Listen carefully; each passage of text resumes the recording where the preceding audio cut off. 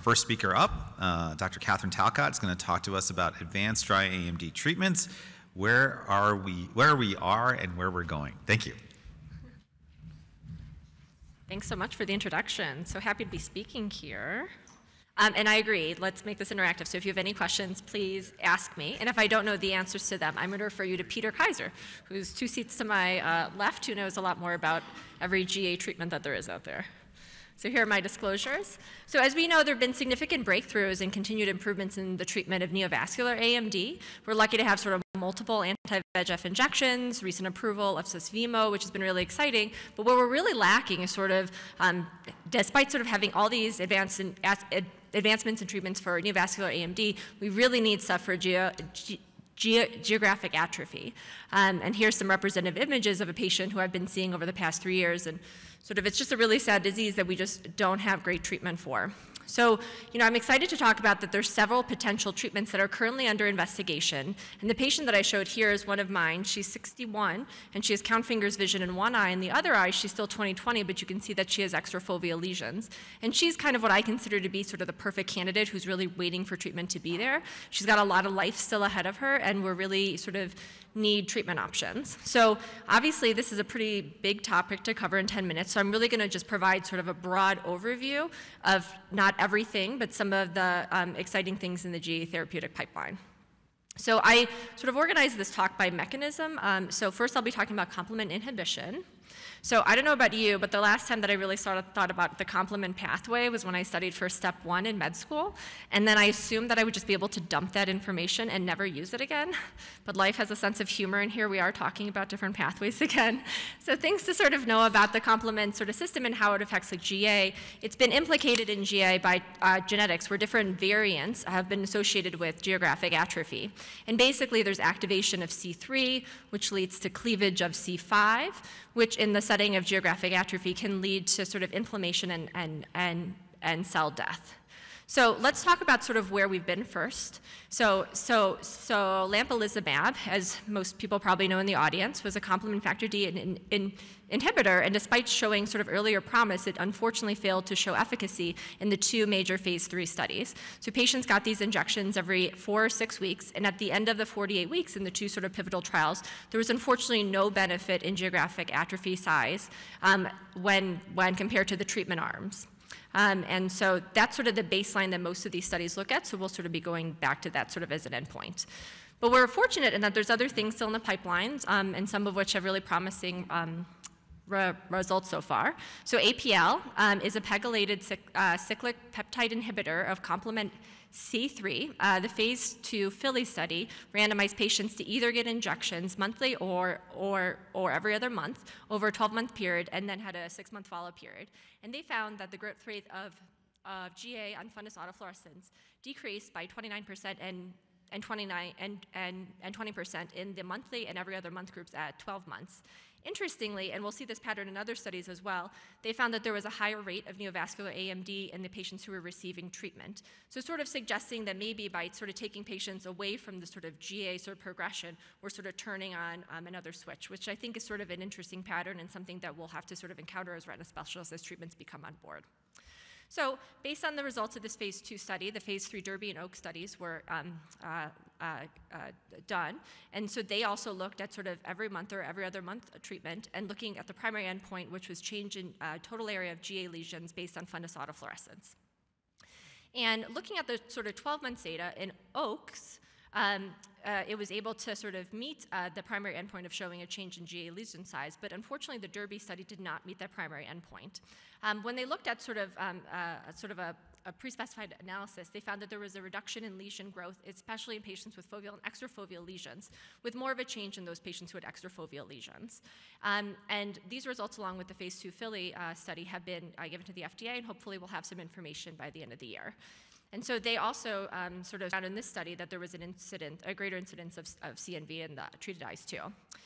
So this data has come out, I think, in the past couple months, but they sort of continue to follow these patients, and at the month 18 time point in these 2 studies, those different curves actually diverged, and there was a significant difference in the change of growth area looking at 18 months, where there wasn't necessarily in all these cohorts at 12 months. All right, so moving on to sort of the next thing to talk about. Zimura by Iveric Bio is a C5 inhibitor, and they've conducted one pivotal study, which is the GATHER1 study. And in that study, it met its pre-specified primary endpoint in reducing the GA size lesion. In the 2 milligram cohort, it was by 27% and pretty much identical in the 4 milligram cohort. So there's the second phase 3 GATHER study that's underway. And as you can sort of see here, the incidence of having a CNV was higher in the treated eyes as opposed to the sham. So here's sort of an illustration looking at the mean rate of growth in the GATHER1 study, which showed that both in the 2 milligram and 4 milligram doses, that there was a change in mean rate of growth of GA area. And so the GATHER2 study looks pretty similar, where patients are getting sort of every month dosing at the 2 milligram for 12 months. And then at year 2, those patients who were getting treated have then been split up into 2 different arms, where the one arm is going to be continue to get every month dosing, and the other arm is going to be going to every other month. So I'm really interested to see what this shows as well. So moving on to a couple other things that are a little earlier in the pipeline. So Annexon has ANX007, which inhibits C1q early in the classical pathway and purportedly allows the beneficial immune benefits of the other sort of complement pathways to still go on. And they've conducted a phase 1b study already that showed that there was beneficial suppression of C1q, and the phase 2 Archer study is going on. Ionis has a novel specific antisense oligonucleotide that targets the complement factor B gene, and it's unlike sort of the other things that we've talked about, which have been given via an injection in the eye. It's actually given under the skin, and the phase 1 study results were promising. So the phase 2 Golden study is underway, sort of looking at similar sort of endpoints that the other studies do. So interested to see what this sort of non-injection will look at. NGM also has NGM621, which is a humanized IgG1 monoclonal antibody that's designed to inhibit C3 and is given via an injection. So that it did well in the phase 1 study, was tolerated well, and so the phase 2 Catalina study is ongoing.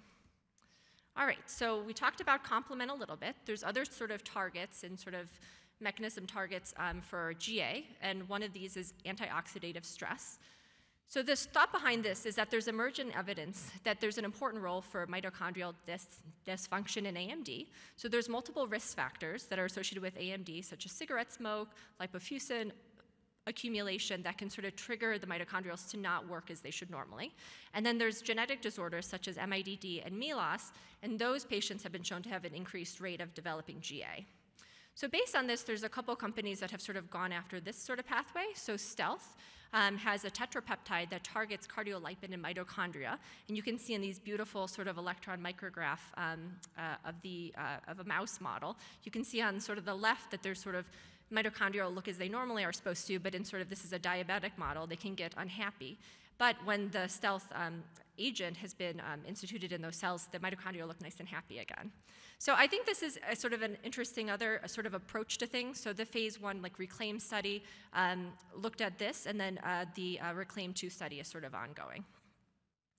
Allegro has an anti-integrin small peptide molecule that downregulates oxidative stress.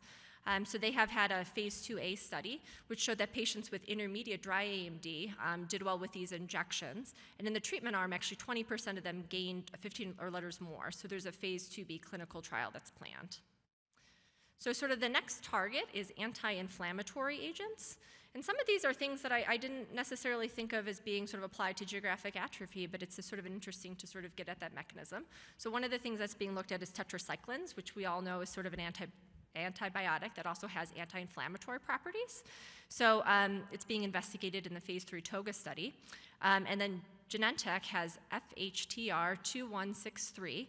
That's an antibody directed against the high temperature requirement protein A1 that's delivered via an injection. And the phase 2 Gallego study is looking at this. And then I think this is kind of a different sort of mechanism, but I think this has sort of attracted a lot of attention, because if you sort of think about what GA treatment is going to look like, if you're thinking about injections, you're basically, patients in order to sort of have treatment effect are going to have to require treatment indefinitely to sort of slow growth. And that's going to be a huge burden for patients, especially if they're getting injections every month or every other month. So gene therapy, I think, is really exciting.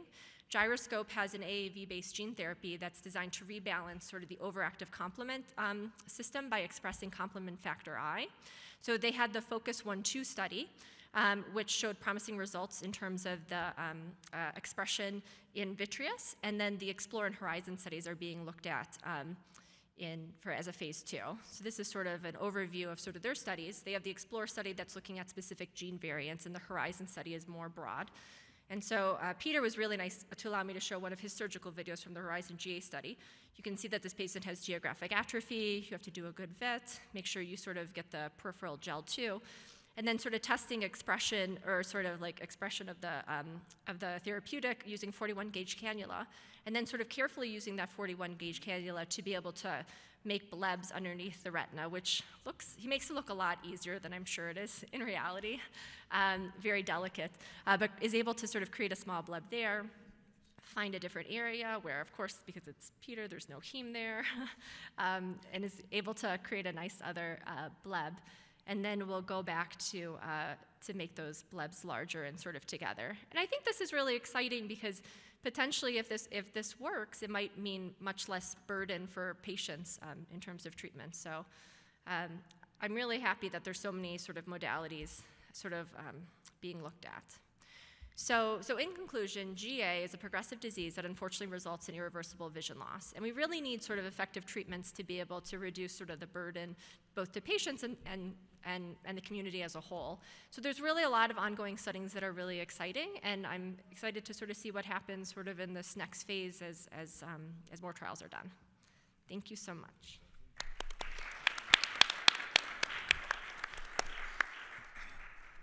Excellent, and we'll take questions at the beginning of the panel. So we're going to move on, and Alexandra Rachiskaya is going to talk to us about pearls and PDS implantation and refills. Alexandra. Thank you so much, and thanks everybody for joining us this afternoon. So I'll be talking about PDS. These are my disclosures, and I conduct research as well as Speakers Bureau and consulting with Genentech. So as you know, Susvimo was approved in October of last year for patients with neovascular AMD who have previously responded to at least 2 anti-VEGF injections. So maybe by show of hands, so just I know who is in the audience, how many people have seen PDS implanted?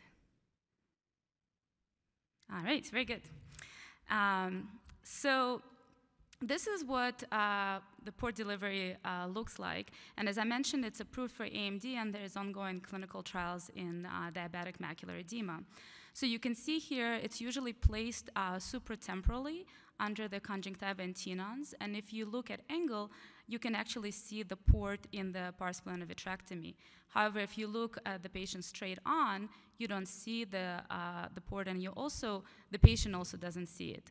And I think it's important actually to know about the port delivery system, because whether you're going to be implanting those patients or doing refills, or might be just seeing those patients in clinic, and taking care of them and hopefully not their complications, understanding what happens with these patients is very important. So these are the results of the Archway trial, which is the trial that led to the approval of Susvimo for neovascular age-related macular degeneration. And basically in this trial, the patients already were started after they received anti-VEGF injections. So when we look at the visual acuity, you don't see that nice increase that we usually see right after the patients get anti-VEGF. Already from the get-go, they already had anti-VEGF on board and were responding to anti-VEGF. And basically at the primary endpoint, it was shown that the treatment with PDS was non-inferior to the monthly treatments with ranibizumab. Additionally, here you see the data from anatomic results from the OCTs, as well as the results of how many patients needed, let me go back, how many patients needed supplemental anti-VEGF injections, and it was over 90% of patients did not require any supplemental injections in the 6 months.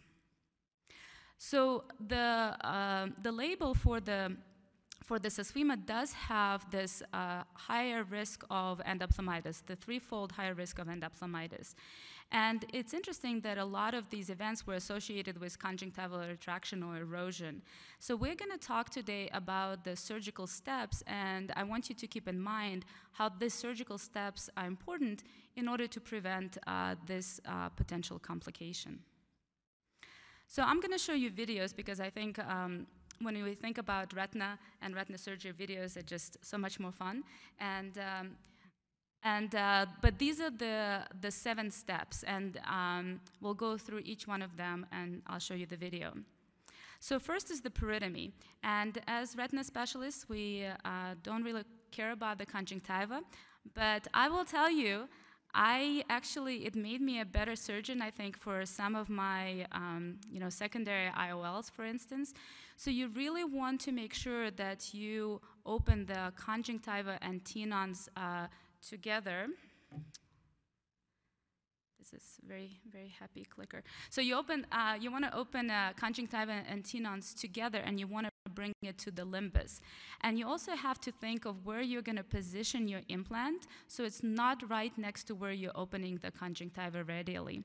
And also we advise to use the suture to move the cornea so you can be in the right quadrant. So here you can see that traction suture is far away from where the surgeon is working, and you can see that when they open, they get the conjunctiva, but actually they didn't get the tenons that are right under.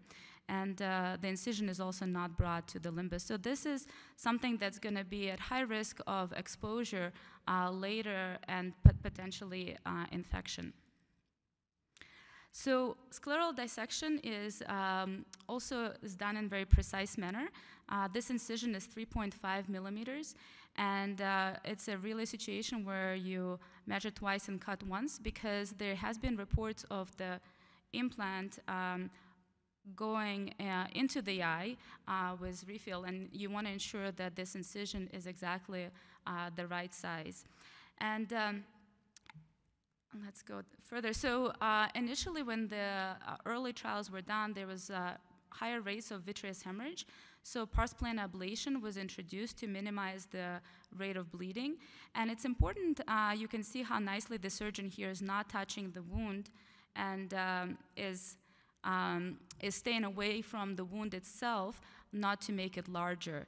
And once again, before you actually proceed at this step, you're going to measure to make sure it's still 3.5 millimeters. And there's the incision, and when you come out, you don't want to move from side to side to enlarge your sclerotomy. And finally, the PDS implant insertion. It's kind of snug, and you have to apply a little bit of pressure, but it sits really nicely. So to go back to the conjunctiva, the closure is just as important as initiation of the surgery. So here you can see how both the conjunctiva and tenons are brought to the limbus. And we actually learned a lot from our glaucoma colleagues about closure, because you really want to ensure that it's brought to the limbus, and the implant itself, the flange that's on the surface of the sclera, is nowhere close to your radial incision. Here's an example where it didn't go as smoothly, because you can see there's a gap that is seen initially, and this conjunctiva can retract as time goes on, and this patient's implant can get exposed and result in potential infection. So it's not necessarily a difficult surgery, but it does require precise attention to the steps. And like I mentioned, not everybody is necessarily going to be doing the surgery, and some people who are not doing the surgery might be doing refills.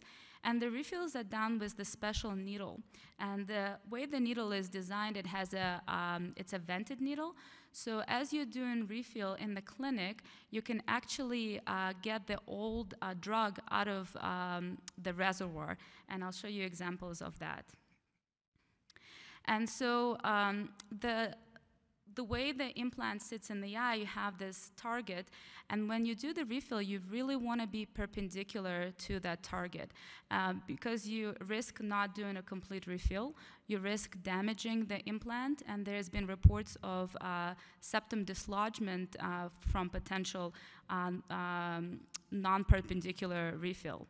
So I'll show you some examples. So here's example 1, and you can see how they're trying to get into the implant, and the needle is bending, and it's really hard to, if you're not perpendicular, you're not going to be able to actually get in and get the refill. So it's very important to position yourself so you are comfortably positioned, and your hand is stabilized and you're coming in perpendicular. Lighting is extremely important, and usually it's advised to stand on the opposite side. So you can see in this video, as the injection happens, the old drug comes out in this needle. And then here's an example of a refill that goes more smoothly. And you can see the perpendicular orientation. And as it goes in, just watch for that and then you'll see the drug coming out as the new drug, as a fresh drug is being injected. And it's interesting because the patients don't seem to tolerate this extremely well.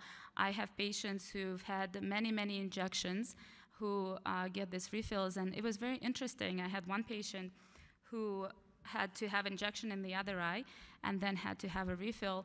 And when he didn't have to have injection in the other eye, he told me, oh, today I'm not getting an injection. And I'm like, well, you're still getting a refill. To me, it's still an injection. He's like, no, I'm not getting an injection today. I'm just getting a refill. It's so much easier. So it's fascinating how the perception of patients is affected by this experience. So I think in summary, the PDS surgery and refill procedures does require very specific steps. And understanding of the steps is important, not only if you're involved in PDS implantation or PDS refills, but if you take care of any neovascular AMD patients. Thanks so much.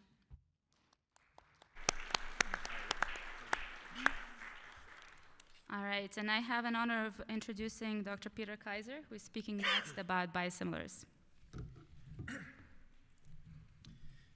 Thanks, Alexandra. This is something that's coming, and so I thought I'd give you sort of an overview, first of all, of what it is, what a biosimilar is, that is, and what are the drugs that we will possibly have biosimilar for in the future. Here are my financial disclosures. Some are very relevant. Some are not so relevant. So what is a biosimilar? Well, the whole goal of a biosimilar is that we have a drug that's similar to something we have and is cheaper. So that'll give us lower drug prices, more options for patients, and maybe foster competition. And the FDA has defined this because biosimilars are different than generics. And I think it's really important to understand a difference between what a generic is and what a biosimilar is. So a generic is usually a small molecule. It is absolutely identical because it's chemically synthesized. And so the reference product and a generic are identical, and because of that, there are different rules. Biosimilars, because these are biologics, by definition are made in a cell line. So if you think about it, there's going to be minor differences batch to batch, cell to cell, and they are not absolutely identical. And that's even true for the reference product itself. I mean, that's why these companies spend so much money to make sure that from batch to batch, they're as similar as possible. And this really kind of shows that idea. Because they're made in a cell line, they could have slight differences in the glycosylation. They can have slight differences in the product. And that difference may actually lead to differences in the efficacy of the product. And so the FDA, when they do their evaluation of a biosimilar application, the majority of time is spent on that application looking at the CMC and how they actually are doing this and how they're purifying this so that it's within the acceptable range of what we'd want for a biosimilar biologic. And this is, as you can see here, a very large process that is done within the FDA, and they work very closely with the companies to really decide that the protein that the biosimilar is being produced is almost the same as the reference product. It's not equal. It never will be equal. So these are the two approval pathways if you have a small molecule versus a biologic. That's why in the slide left there you can see the generic approval pathway is a very different pathway. You're trying to prove bioequivalence. And because of that, when you say go to the drugstore, to the pharmacy, and you have a generic, the pharmacist has a right to basically interchange the generic for the reference product, right? They don't have to ask you as a physician. They don't have to ask the patient. They can just make that change, and it's okay. In contrast with biologics, first of all, the approval process is different. As I said, you need to be highly similar, not identical. But if you want to get the interchangeability designation, so in other words, where a pharmacy or maybe even an insurance company can say you have to change it, there's additional testing that needs to be done. If you look at the costs of doing all this, the original BLA for most drugs is about $2.5 to $3 billion. The approval path for a biosimilar is much less, just north of $100 million, about $150 million. So that's why these companies will allow you to have a break on the price, we hope, because we haven't had any pricing yet from any biosimilar company for any drug.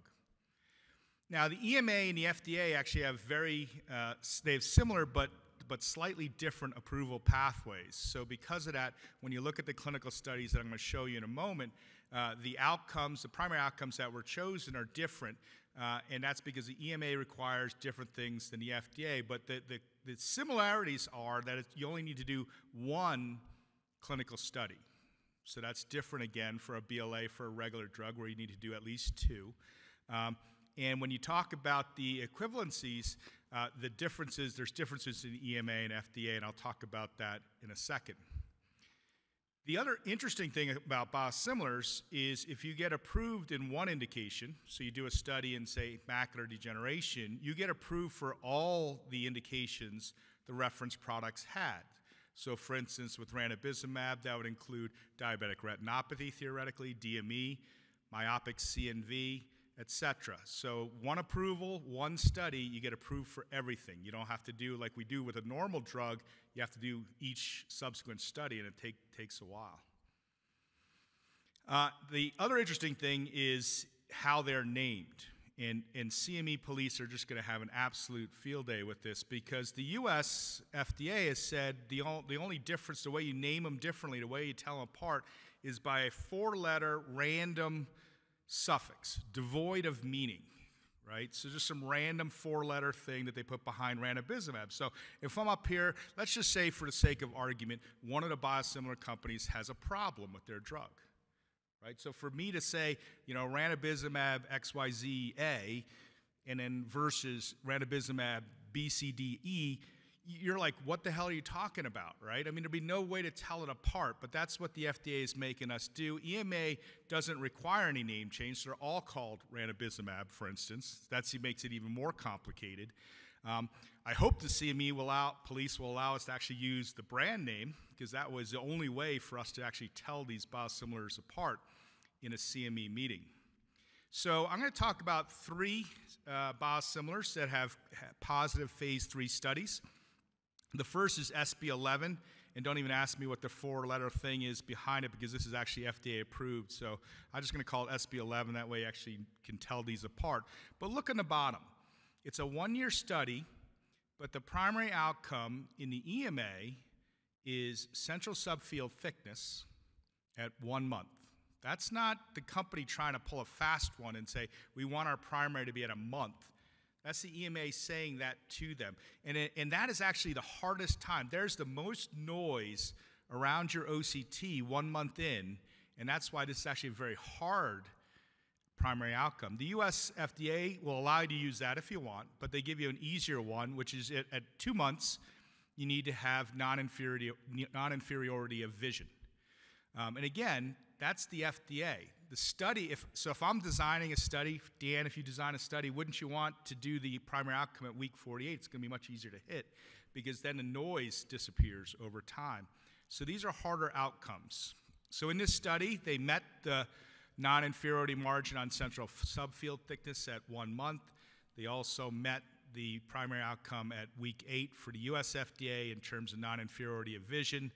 Over time, they also met the fact that there was essentially no difference between the visual acuities. Now, we wouldn't expect this. This is ranibizumab.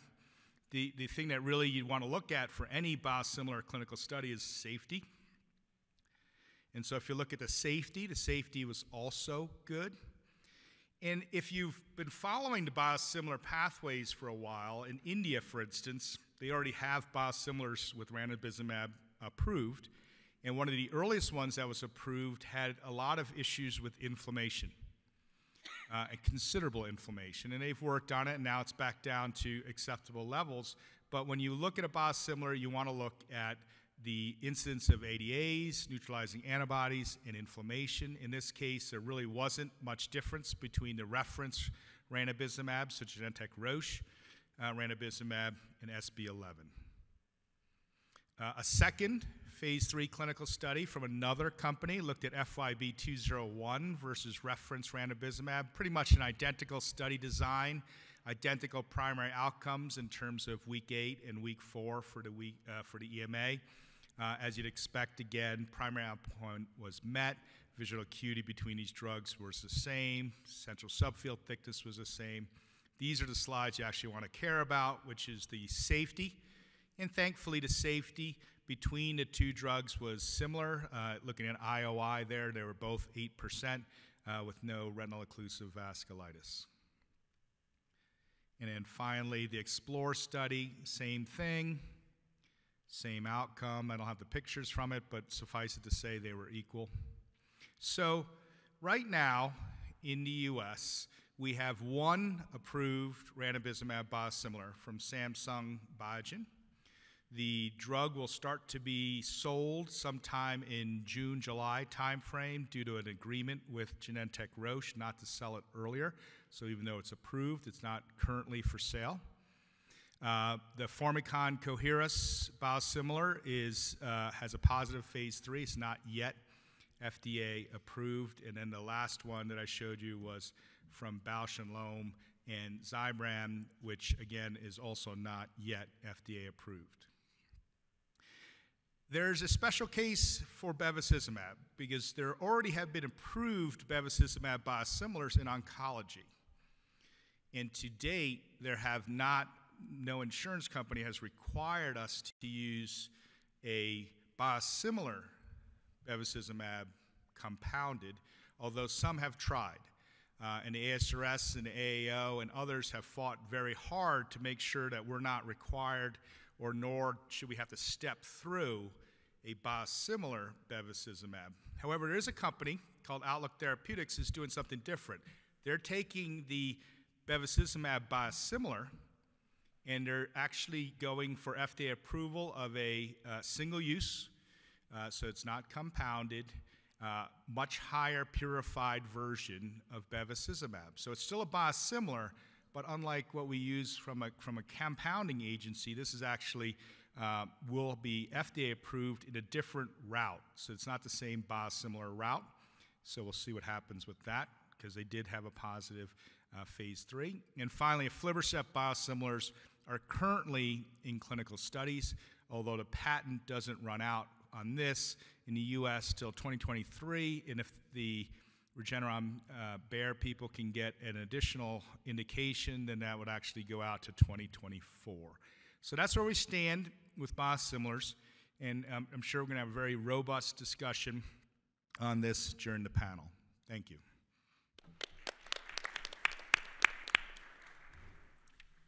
Wonderful. So next up we have Mark Barakat talking about different methods of gene therapy delivery.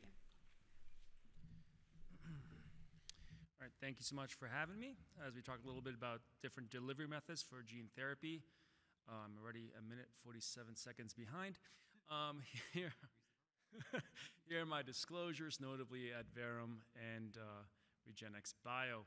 So there's three main delivery methods that we think about: intravitreal, suprachoroidal, subretinal. I will not bore you with intravitreal. I think we've all done those ad nauseum. So we're going to talk a little bit about suprachoroidal. And suprachoroidal, as you can see here, it's a little bit different, right? So the approach has to be perpendicular to the scleral surface. You want to get a nice indentation of the conjunctiva, the sclera, by applying the right hub pressure. And you want to wait until you apply the plunger pressure until you're nice and firm against the globe. And then once you get in the correct potential space, the suprachoroidal space, there will be a release, and you see the medication going in. And you maintain some pressure just to make sure that there's no reflux of the medication. And so this is, of course, has an FDA approval recently for triamcinolone and CME for uveitis, but also being looked at for gene therapy.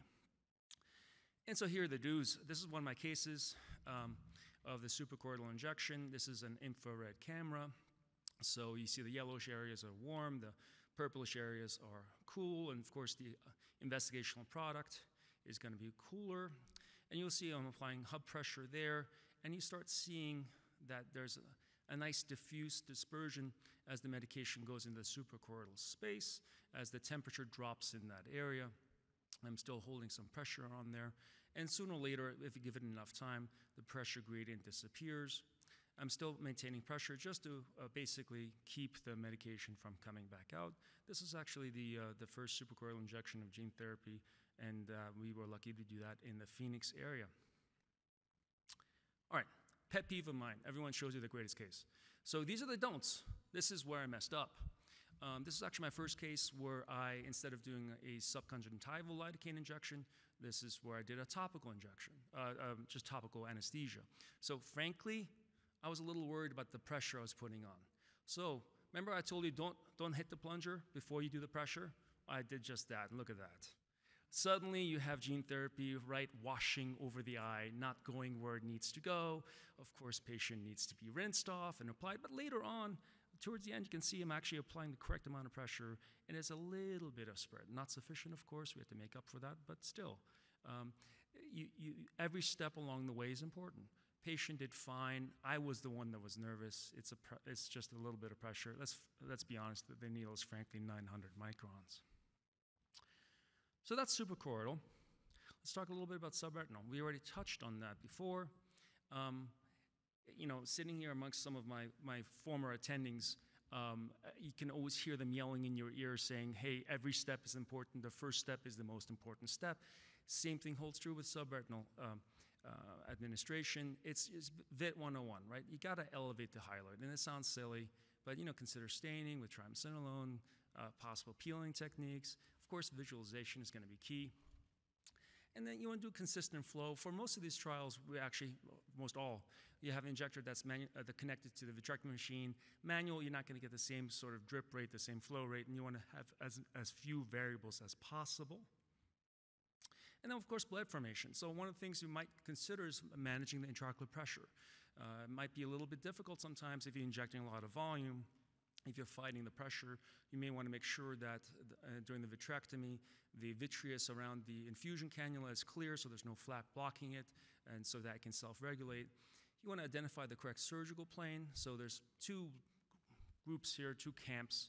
Either you start the injection first, just as you're about to touch down, and then you touch down, or you touch down first, see a little bit of blanching, back off, and then you start infusing. So those are the kind of the visual cues. And then once you have it, you want to avoid reflux as much as possible.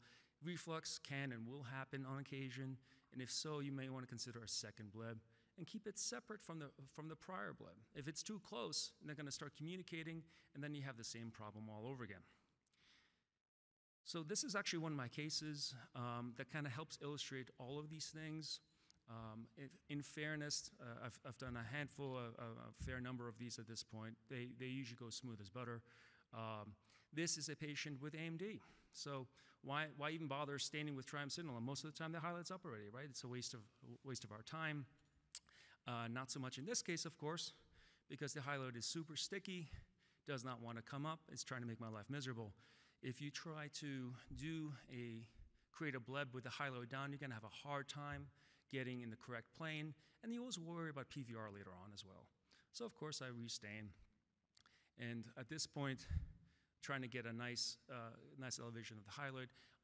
The plan is to go inferiorly because that's just the indication for this trial. Hyaloid's up, clean it up. Again, VIT 101. And then look around, make sure there's no breaks as I'm trying to decide where exactly to put this. In fairness, I didn't get the entire hyaloid up. Superiorly, it was probably still adherent, but I was 100% sure that I was off in that one quadrant where I needed it to be off. No tears. Here's the fun part, right? This is the first part everyone always skips. This is the part that people look at.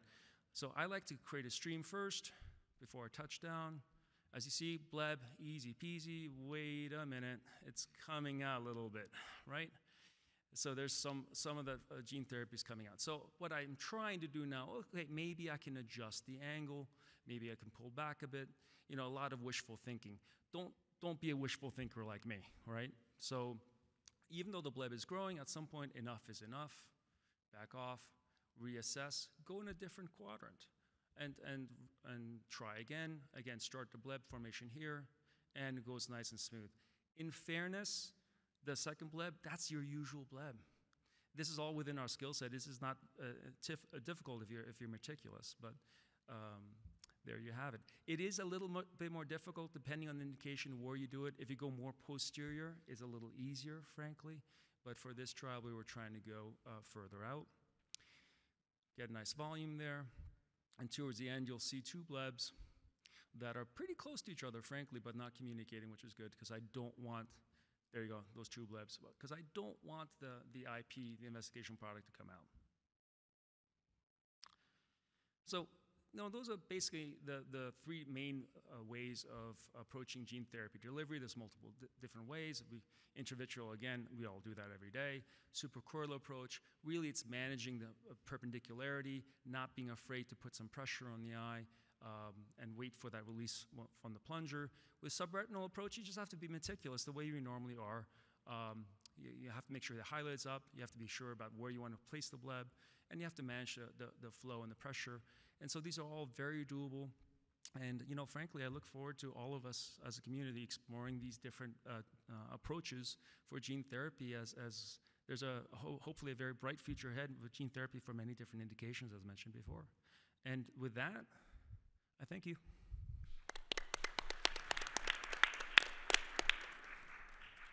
All right, and next up we have Dr. Martin talking about DSCR studies, and it's not just about diabetes.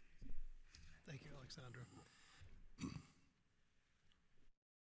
I have no financial interest to disclose. So the DRCR Retina, so this talk is about the DRCR Retina Network. And I'm going to give you a little bit of an overview of sort of how it came to be, and then give you a little bit of an overview of the trials that we've done, and then talk about the trials that we didn't do. You'll see why in just a minute. So the network was founded in 2002. It was founded as the Diabetic Retinopathy Clinical Research Network. There was a small group of us that founded that. I was one of those. For me, Kat came along in 2005 and sort of took over my life, and I had to step away from the network. And during that time, we were trying to convince the NIH to develop an AMD network, and we actually went in with several grants to do that, and the NIH basically said no. We finally convinced them in 2016 to merge the concept of having a macular degeneration network with the DRCR network, and the agency allowed us to expand the scope to study all retinal diseases. And so with that, we renamed ourselves the DRCR Retina Network. DRCR now stands for nothing. It's like KFC and Kentucky Fried Chicken, right? It's just KFC. I mean, the KFC doesn't officially stand for Kentucky Fried Chicken anymore. Anyway, so we are the DRCR Retina Network. We cover all retinal diseases. What was that? Well, it is. I've been trying to explain. People ask me, why did you keep the DRCR? And believe me, you wouldn't believe, it took us a year to decide on this, because personally, I wanted it to be just drop the D and just called it the Retina Clinical Research Network. But the DRCR, those four letters are branded pretty well, and I understood why some people didn't want to let go of it. So we just retained the letters as the brand. It's kind of an intermediary. I suspect at one point we're probably going to drop DRCR. Over the last 20 years, we've performed 36 multi-centered trials. We have more than 100 publications, 160 clinical sites. This is our structure. I have the privilege of serving as one of the two network chairs, along with Jenny Sun at the Joslin. When this was sort of conceptualized, we had an expanded network. We realized it was way too big of a job for one person. Technically, Jenny was to become the diabetes person. I was to be the everything else person. The reality is Jenny and I work so well together, we both kind of do all of it. There's 1,800 members in our network. And shameless plug, if any of you are interested in being involved in clinical research, please, please, please consider getting involved in the network. We've completed more than 30 clinical trials to date, and these are, many of them are trials that you recognize: Protocol I, Protocol T, Protocol S, Protocol V. But every one of those trials at some point started as a protocol idea. We solicit these from our investigators, from pharma, from anyone really. And what happens to this idea is that it goes to our operations group, it goes then to the investigator group, it then goes, if it passes through those 3 phases, it goes to the protocol development committee, then approval by the executive committee, then technically goes back to the protocol development committee, then back to the executive committee, then it goes to our data safety monitoring committee, then it goes out for an NIH external protocol review committee, and it finally emerges as a final DRCR network protocol. It's an incredibly exacting process, but it all starts with an idea. Since 2009, we've evaluated 248 protocol ideas. Many are common clinical questions that we encounter in our day-to-day retina practice. Each is carefully reviewed, some are extensively developed. Very few, if ever, make it to a full trial, only about 1 in 20. This is a huge part of what I do. The 2 network chairs, we wind up writing up a lot of these things. We wind up sort of fully vetting them, trying to exploring, is this something that we should do a clinical trial on? It represents a huge body of academic work that no one ever sees until today. What I decided to do, it's really interesting to look back at the trials that you didn't do and ask why.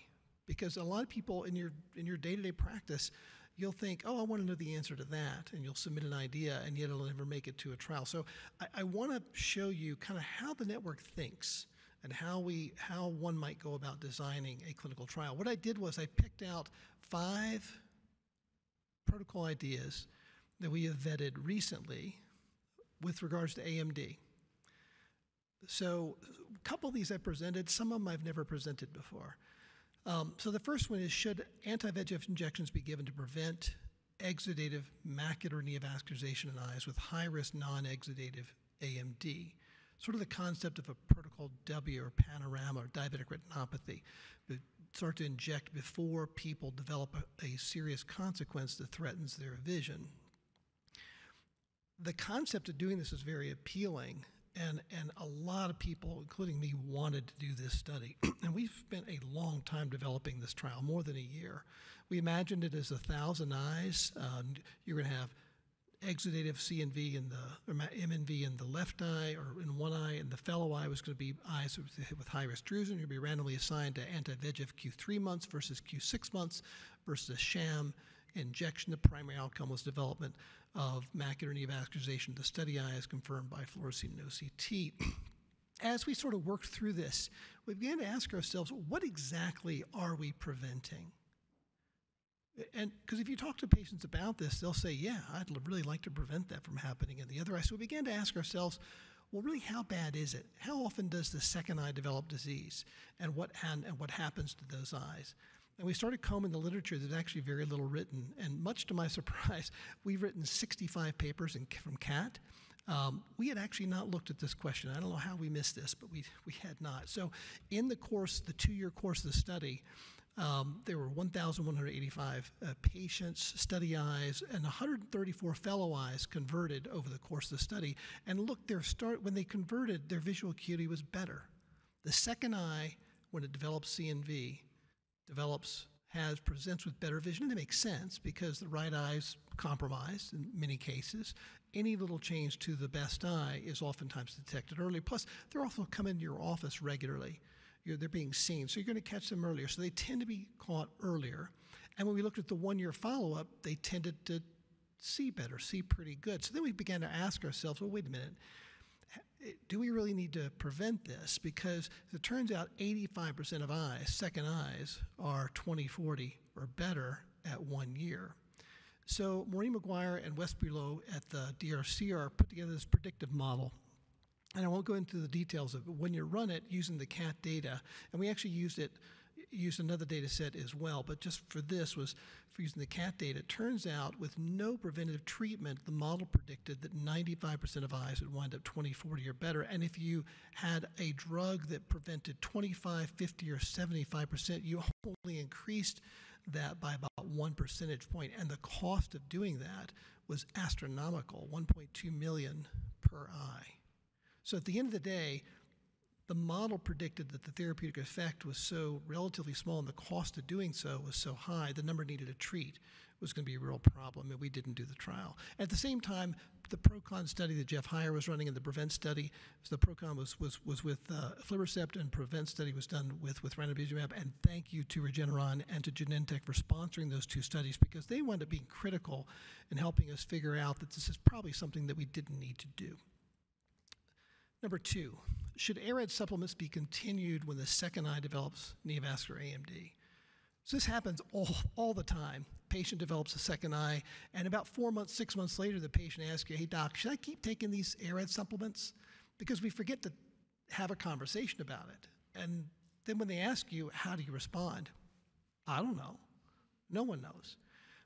And so to answer that question, which comes up all the time, you have to go back to what were the primary effects of the ARED supplements? What were they intended to do? They were to reduce the risk of progression to neovascular AMD and vision loss. And those are the two things we reported in publication number 8 in 2001. So the problem here is that in these eyes, both ARED's outcomes have already occurred. So what would the primary outcome be? We considered mean change in visual acuity, but the effect in AREDS was not large and would almost certainly be dwarfed or masked by the larger anti-VEGF effect that was about to start in these eyes. So there's probably not much, it'd be really hard to detect this and to have a huge trial to detect one if a benefit existed. We looked at an anatomical outcome, growth of choroidal neovascularization. That's challenging due to the variable growth rates and also the low R square, the low correlation the low coefficient of determination with visual acuity. All right, number 3, what's the optimal management of large subretinal hemorrhage in eyes with AMD? So the problem with this one, this was submitted by a lot of people. A lot of people wanted us to do this trial. They wanted to do a randomized clinical trial of anti-VEGF versus surgery. So the problem is that the frequency is low. Is it worth spending $10 to $15 million to answer something that's fairly uncommon or more? The second is that enrollment would be a challenge. The other problem is you have a wide variability in presentation. Sometimes you get a little hemorrhage, sometimes you get a lot. So somehow you got to define that. Somehow you have to define that. That's a problem. We actually took a crack at this. It's what you really want to measure is the thickness of the hemorrhage, and there's no really good OCT is really not that good at that. Can't do it by ultrasound. There's not a good reliable way. You really have to describe the whole area that's involved. It's really more challenging than you'd think. And then you have the problem of, we already know that some of these eyes do well with anti-VEGF injections alone. We learned that from CAT. Here are some eyes that are treated with subretinal hemorrhage at baseline, went up 20/20. This was a patient of Justice's, went up 20/40 just after 4 intravitreal injections. So the question is, how big of a hemorrhage should we even consider for this? A lot of people having this experience are not going to put these patients in the study, and so you have a real problem with investigator equipoise. And then you have the cost issue that I spoke about. Number 4, could statins be effective for drusen regression and prevention of advanced AMD? So you all may remember a few years ago, Dimitri Vavis published a paper that showed in 10 of 23 eyes that were treated with high-dose atorvastatin, 80 milligrams a day, that they had drusen regression. And it was really impressive. I remember when that came out, I thought, wow, that's really cool. So, okay, so there were lots of protocol ideas and lots of discussion about this. The first that was submitted was simply to look at the question of, do statins have any role in AMD? So you review the literature. There's some that say yes, but most of them say no. And by far and away, the best paper comes from probably a little appreciated study these days called the CAPT study. This was a laser to drusen study, 1,052 eyes that Maureen McGuire ran and Stuart Fine. And basically, in that study, there was zero effect of statins on eyes that had bilateral large drusen. It did not reduce the progression. Okay, so standard doses don't work, which is 20 to 40 milligrams. How about higher doses? The pilot study is pretty provocative, but the problem is drusen are more dynamic than most people realize. They can come and go. Once again, to go back to the CAPT study, this is drusen regression. The blue bars are with laser, but look at the yellow bars. Look at 5 years. A third of eyes have spontaneous drusen regression, and it's significant. Here's an eye with a 50% drusen reduction at just simply 1 year. Here's another one. And of course, we selected out the best ones, but I can actually show you quite a few of these. Drusen are dynamic, they come and go. As my mentor, Rick Ferris, told me, results are always improved by omitting the control group. So you have to have a control group to do this right. So what's the control group? What's the design? You did a randomized clinical trial of high-dose statins versus placebo. Makes sense. Except that a high percentage of the eligible patients, these are all 70 and 80-year-olds, they're already taking statins.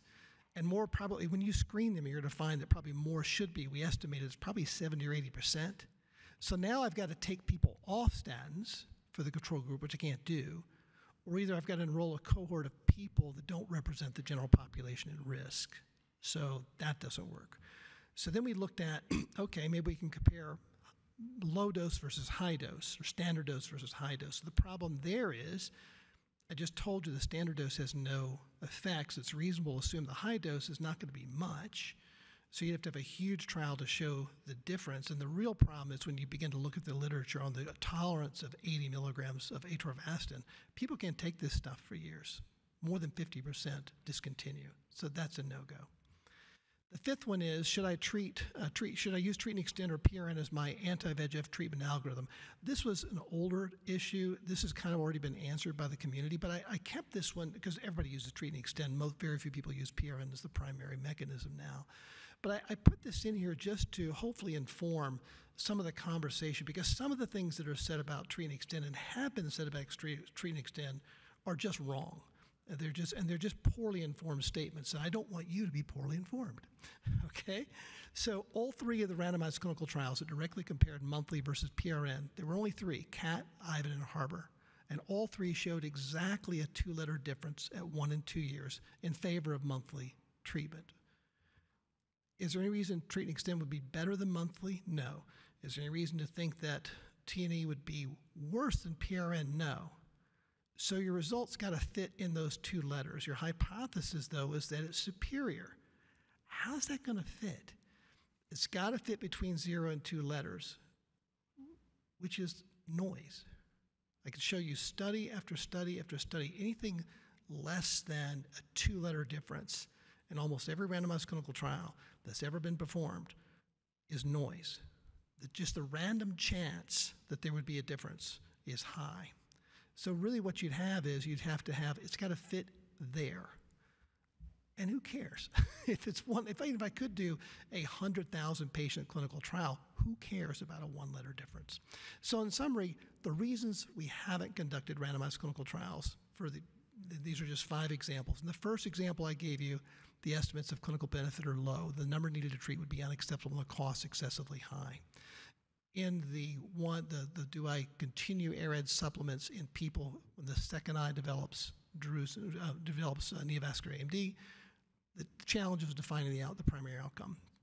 In the subretinal hemorrhage example, the disease prevalence is low with variable presentation. The challenges which leads to challenges in enrollment, defining the intercriteria, and achieving investigator equipoise. In the fourth example, the statin example, the current standard of care makes enrolling a representative population essentially impossible. And in the last one, the treat and extend versus PRN, the chance of a difference is so small, who cares? The question's already effectively been answered. And throughout all this, we're constantly balancing the public visual health impact against the cost of the study. The DRCR is not a rich organization. The federal government gives us some money, but never gives us nearly enough. With that, I will stop. Thank you.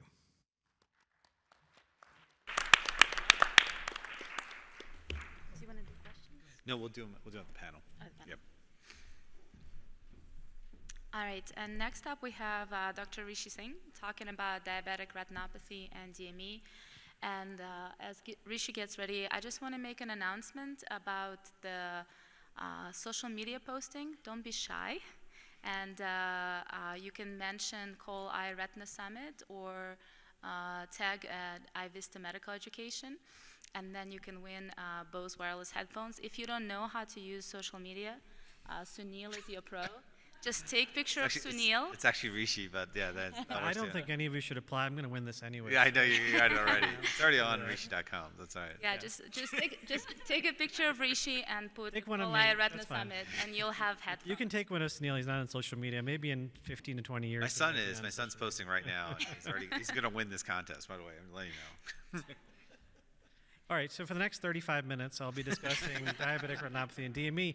You know, I'm surprised we can get these talks done in 10 minutes, so I'm very impressed that Dan stuck to less than 7 minutes, I believe, in his talk. Yes, so exactly. I'm very impressed. But I'll try to keep my coverage in 10 minutes and get through this.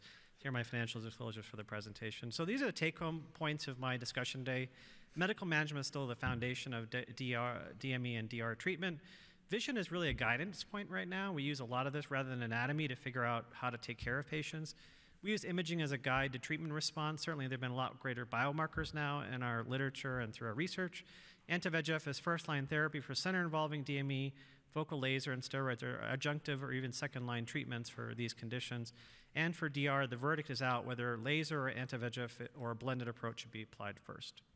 So medical management obviously has been well established, multiple different studies, including these here, that have been very helpful at determining how much medical management can manage and really keep these patients under control. And I think this is a missed opportunity in clinics. I think you have the choice of spending time with patients. Checking a blood pressure takes all of 5 minutes, and you'll find patients in hypertensive urgency and emergency. And that's a really important point because these can lead to end-stage issues and obviously end-stage retinopathy complications. And again, this is what we've learned, that aggressive glucose control, aggressive weight loss, lipid lowering, blood pressure control, and antithrombosis therapy can be really helpful to reducing these microvascular issues and progression of DME over time. Let's sort of review some of these, which I think are important. This is a DCCT, again, showing you higher levels of hemoglobin A1C matter.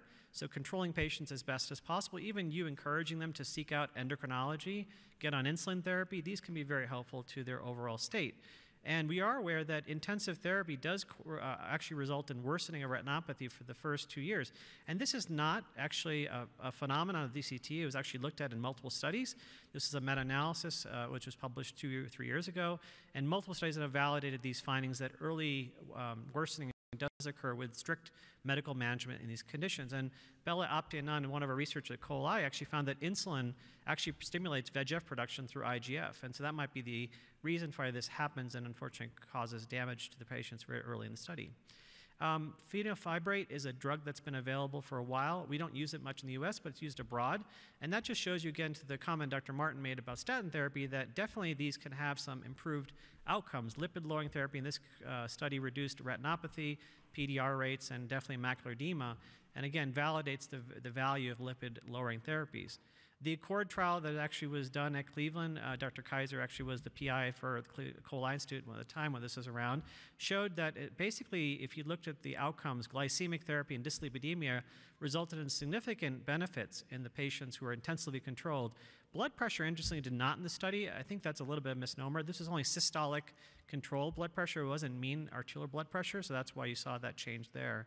And again, renin-angiotensin agonists or inhibitors really have also been shown to reduce the progression of retinopathy and the incidence of first time to DME and DR. And that's something I think we all forget about as well. And this is your chance, again, to educate our primary care and endocrinology colleagues on these sort of events. So when do we treat DME? We have thresholds divided by vision. 2020 to 2025, center involving DME, we had Protocol V that helped us define those patients. 2032 to 2400, this was mainly Protocol T that we have now that defines how we treat these patients. And then prophylaxis for DME looked at by Protocol S and Protocol W in those studies. So this is an example of patient, 20/25 visual acuity, retinal thickness is 338. The question becomes, do you observe, do you laser this patient, or do you give them anti-VEGF therapy? They have moderate center involving DME, as you can see by the foveal scans. And the answer is that we have Protocol V, which helped us by looking at patients who are randomized to either prompt anti-VEGF, prompt laser, and deferred anti-VEGF, or observation in these patients. And they looked at a primary outcome of the change in retinal thickness over a 2-year period. And what they found essentially is with the similar rates of 5-letter vision loss over that 2-year period, there were anatomically similar outcomes in these cases. So therefore, the conclusion from this trial was you could pretty much observe patients with good vision without serious consequence. And this is unfortunately the limitation of this study. This is a limited timeline for only 2 years. healthy patients, the hemoglobin A1C was 7.6. I don't think we see many of those in our practice right now. And motivated patients with good follow-up obviously makes this study much easier to follow. But the real world clinical application of this, I think, is the most important. This is Glenn Yu's study he did at UC Davis with almost 104 patients. This is retrospective single center. But what it showed essentially is that you had patients with very similar inclusion criteria to the studies, albeit their hemoglobin A1Cs were very different.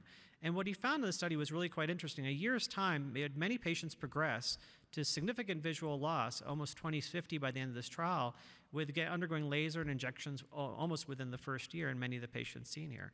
So again, the retinal thicknesses are increased, and certainly the visual acuity is not as good. And so that might lend its clearance to the idea that maybe you need to follow these patients a little bit different in practice and might happen.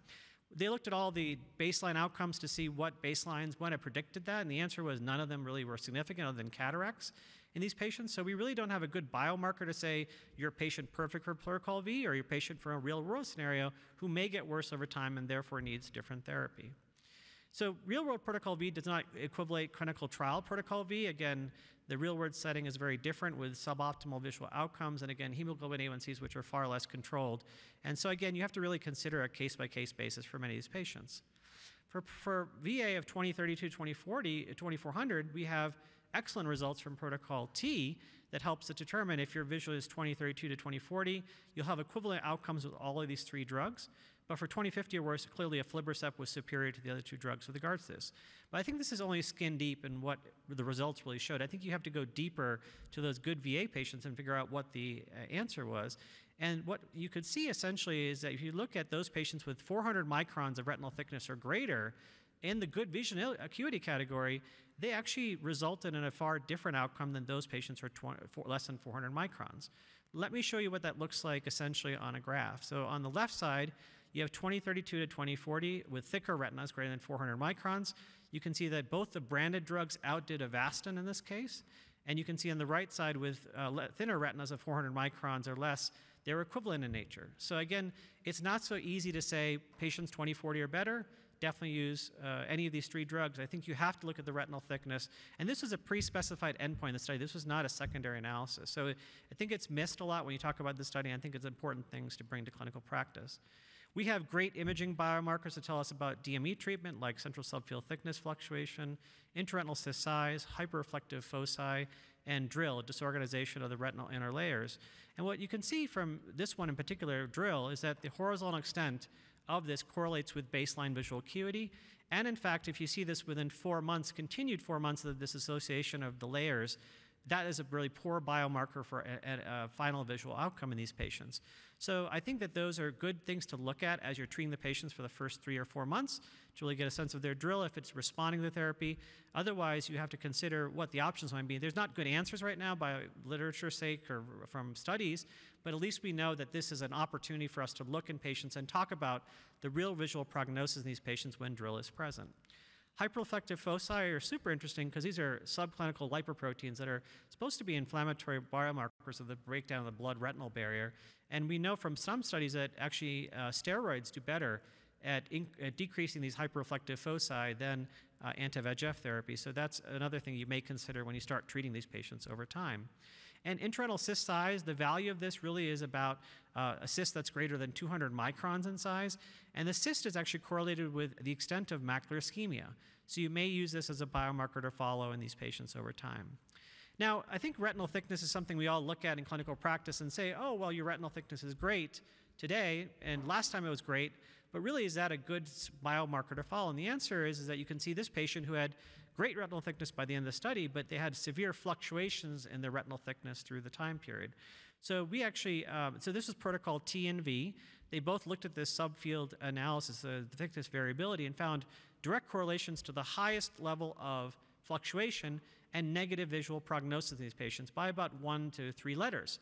Again, trials are great. They help us establish randomized studies that have a lot of validity. But when we look in this in the real world, it can be really quite different. That seems like an inconsequential difference of 3 letters in that. Well, we actually did this study using the NOAA algorithm from Natal Vision, the Natal company, and actually did this on our patients at Cleveland Clinic. And we found almost a 10-letter differential in the highest quartile of retinal thickness. And what that number was about 65 microns. So just think about that when you go back to clinic on Monday. 65 microns of fluctuation can be a significant negative biomarker for these patients and may need or may require more intensive therapy or potentially another drug in that realm to actually dry the retina better. I think the good question you have to ask yourself is, do any of these outcomes of anti-VEGF therapy cause differences in DME or DR outcomes? And this is a paper that Justice and I published a long time ago. We looked at this very simply. Are you meeting your target or not for hemoglobin A1C of 7.0? And what we found essentially is that those who had worse than 7.0 had more robust vision and OCT improvements, where those who were greater than 7.0 had really a negative effect of this. And I looked at this both in RISE and RIDE and Vivid Vista and found very similar results that essentially, if you look at, again, on the x-axis here is the amount of baseline hemoglobin A1C and blood sugar, there was really no impact as far as final visual acuity. This was in RISE and RIDE. And again, in Vivid Vista, you saw no extent to fourth quartile of hemoglobin A1C versus the first quartile, so essentially no outcome improvement or outcome change with regard to that. Now again, if you look at the opposite of here, which is laser therapy, this was the really quite interesting finding here, that if you decided to do focal laser in these patients, which what these patients were randomized to, it was a negative prognosticator when your hemoglobin A1C was higher with regards to visual acuity. And this followed the anatomy in those patients. You see on the purple there that the quartiles of thickness were different, and again, the aflibercept outcomes were all the same. Let's talk about just one last topic, which is around improvement of anti-VEGF therapy in retinal practice. Again, we're all aware that retinopathy improves. Why don't people do treatment for diabetic retinopathy? I'm still mystified by this. There's a lot of great data out there that shows that there's a lot of benefit. This is a patient with severe NPDR and mild NPDR following a year of therapy in Vivid Vista. And again, we know that vascular stability is better. Again, on the far 2 right columns, you see that in patients who are treated with aflibercept and panorama versus those who are treated with observation on the left side. And again, that shows vascular stability is improved with these drugs. And in fact, lower rates of VTCs, vision-threatening complications, and center-involving DME as a result of that. I guess if I was a diabetic and I had diabetic retinopathy, I would rather be treated than to be observed for these sort of events and wait for the complications to start. So we looked at this and said, does the baseline hemoglobin A1C impact that? The answer was no. Across all levels of hemoglobin A1C, there was no difference with regards to diabetic retinopathy severity improvement. There was a difference in the baseline severity, so that was definitely present there. And so that was concerning as well, and that you have baseline with the worst level of DRSS, the better chance of improving this over time. And this is the question I think all of us wonder, is the improvement of diabetic retinopathy severity by 2 steps or 1 step even going to help vision? And the answer was that we did this post-hoc analysis, which was recently published. We looked at patients in Vivid Vista, and we found essentially, when you look at this, that even though the anatomy ended up being the same in the far right corner, about a 200 micron improvement from baseline, the visual acuity was 5 or 6 letters different from those who had a 1-step or 2-step improvement in diabetic retinopathy, meaning that this improvement was a independent biomarker for vision over time. Again, in real-world clinical practice, we're not doing this. The majority of retina specialists, 60% or more, do not treat for diabetic retinopathy. They wait for the retinopathy complications to settle in before they treat. And again, this is why there's a disconnect in clinical practice, because many patients didn't achieve those outcomes. 60% of patients, even in the sham arm, didn't get those outcomes. And again, we don't know the long-term risks, costs, and complications of this procedure, and that's why it's always concerning. So let me just finish off by talking about the real world. On the far right, you see all the related studies with visual acuity and the number of injections that relate to clinical practice. Here's actually the real world now, where we are in the circle, where he shows less injections are being given, less vision is improved upon. So we're not doing nearly as much to help this. We know that from the study that Alexandra did, and I did as well, that 1 single injection can cause a 5-letter differential in DME patients. That's really concerning. These patients are on a significant need for these injections over time, and that's problematic. And again, we know the benefits of incremental injections. This is a study by Tom Chula, looked at each injection and how much vision that related to over time. So you have to get between 7 and 8 injections essentially in a year to keep patients at a level of vision that's going to improve their vision. That's a really tough bar for a lot of us to hit in clinical practice. So again, the take-home points are the following. Medical management is the foundation. Vision is the guidance point. Anti-VEGF is first-line therapy. And again, from the DR, the verdict is still out whether we should treat this or not. And thank you very much for your attention.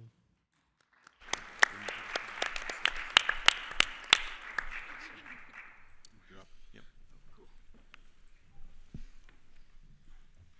All right, the panel. So we have two questions from the internet. I can't read that far. The first is, to me actually, the FDA approved ranibizumab, whatever the last four are, for the treatment of everything except DME and DR, and that's correct. They did not get approval for DR and DME, and so the interesting thing is that they probably didn't ask for it. So other companies are looking, have submitted to the FDA, and the FDA has stated that if you get approved for AMD, you will also be approved for DME and DR. So we don't know why the first one that got approved wasn't given those, but the thought is they may not have asked for it. Peter, does the dose difference matter? Nope. Dose difference doesn't matter. Because that was my first question. Do you need to do another study with 0.3? And the answer is no, you don't. Because the majority of the study is just about, the majority of the submission is about CMC and other things. They don't really care what the dose is as long as you show similarities. Next question here is for you, Alexandra. You have a patient you're treating with a PDS who has endophthalmitis. What do you do? How do you treat it? So I think it's very important to educate patients about the symptoms they should be looking for, because theoretically these patients are not being followed as closely as you would your regular neovascular AMD patient. And also you need to really examine the patient's conjunctiva at the visits that you do see them. If you do have a patient with endophthalmitis, as there have been several in the studies, you treat them with, you tap and inject like you would any patient. There's been some reports of doing, injections of antibiotics right into the implant, but that's kind of used off-label, and it's individual cases. So I'm curious. We'll go to Mark, Phoenix, Arizona. PDS is available. What patient do you consider putting it in? How many have you put in? Sort of where does this fit in when you're thinking about treating AMD long term? I think with the advent of newer medications like faricimab, where I can already extend patients without putting an implant in the eye, the PDS is probably more of a niche agent for me, especially since we have good 2-year data about the infection rates, but I wonder about the 5 or the 10-year data, frankly. I think there's definitely a role for it, that there are some patients that just can't come in or won't come in, and they want to be that 98% at 6 months, and so they move to, I have some patients that they move to Ecuador or Honduras or something like that, and they only come back once every 6 months for their medical shopping, so to speak. I think those are great patients. And the one other thing I would say, it's almost a little disingenuous for me to think that this is a 6-month therapy when I look at faricimab, and it might be a 3-month or 4-month therapy when that's the median for one, and the median for this is probably much longer than 6 months. So perhaps this might be a 1-year therapy, but of course that's off-label. So Alexander really highlighted for the fellows in the audience who may not have seen the surgeries to put this in or the refill procedures, Genentech Roche has really rolled out an excellent educational program. So, when you get into practice, reach out to your MSL. There's a VR portion, there's a didactic portion, and they'll have surgical people there with you to help you through and learn this. You don't have to have been in the clinical study to do the PDS. Judy, faricimab, we didn't really talk about it that much this afternoon, but it's FDA approved, of course. How does it slot in for your patients? Which patients are you using it on? So faricimab is easier adoption, I believe, because all of us have tried switch therapy, right? We start with bevacizumab, and then may have gone to ranibizumab, and then aflibercept. So as far as talking to my patients, it's actually easier to switch to faricimab than the Susvimo or the implant, for instance. I would start on patients who are frequent flyers, who need monthly treatment on aflibercept and are not drawing, to see whether with the biphasic effect that we have better drawing and as a result less frequent injection. So those would be the patients that I would start with. Some patients may be living far away, coming from a distance, or have difficulty with rides. Those patients may be also I could be talking to. So at Cole, we don't yet have it on formulary, so I won't ask any of us how we thought about it. But Sunir, do you guys have it already? We have some. Judy, I'm going to push you a little bit on that. Patient that I struggle with is somebody that I used ranibizumab on for a while, didn't really give me the results I wanted, switched him to aflibercept. They seem like they have a better anatomic response to aflibercept, but they're still coming in every 4 to 5 weeks on aflibercept. How would you suggest them, but they're interested in exploring something else? What's your treatment algorithm for that patient to introduce them to faricimab or to Susvimo? So if the fluid is not drawing, even after switching to aflibercept, after 3 to 6 injections, I think that's probably a good time to start talking about switching to another agent once you get the faricimab on the formulary. We don't have to worry about the endophthalmitis rate, increased endophthalmitis rate.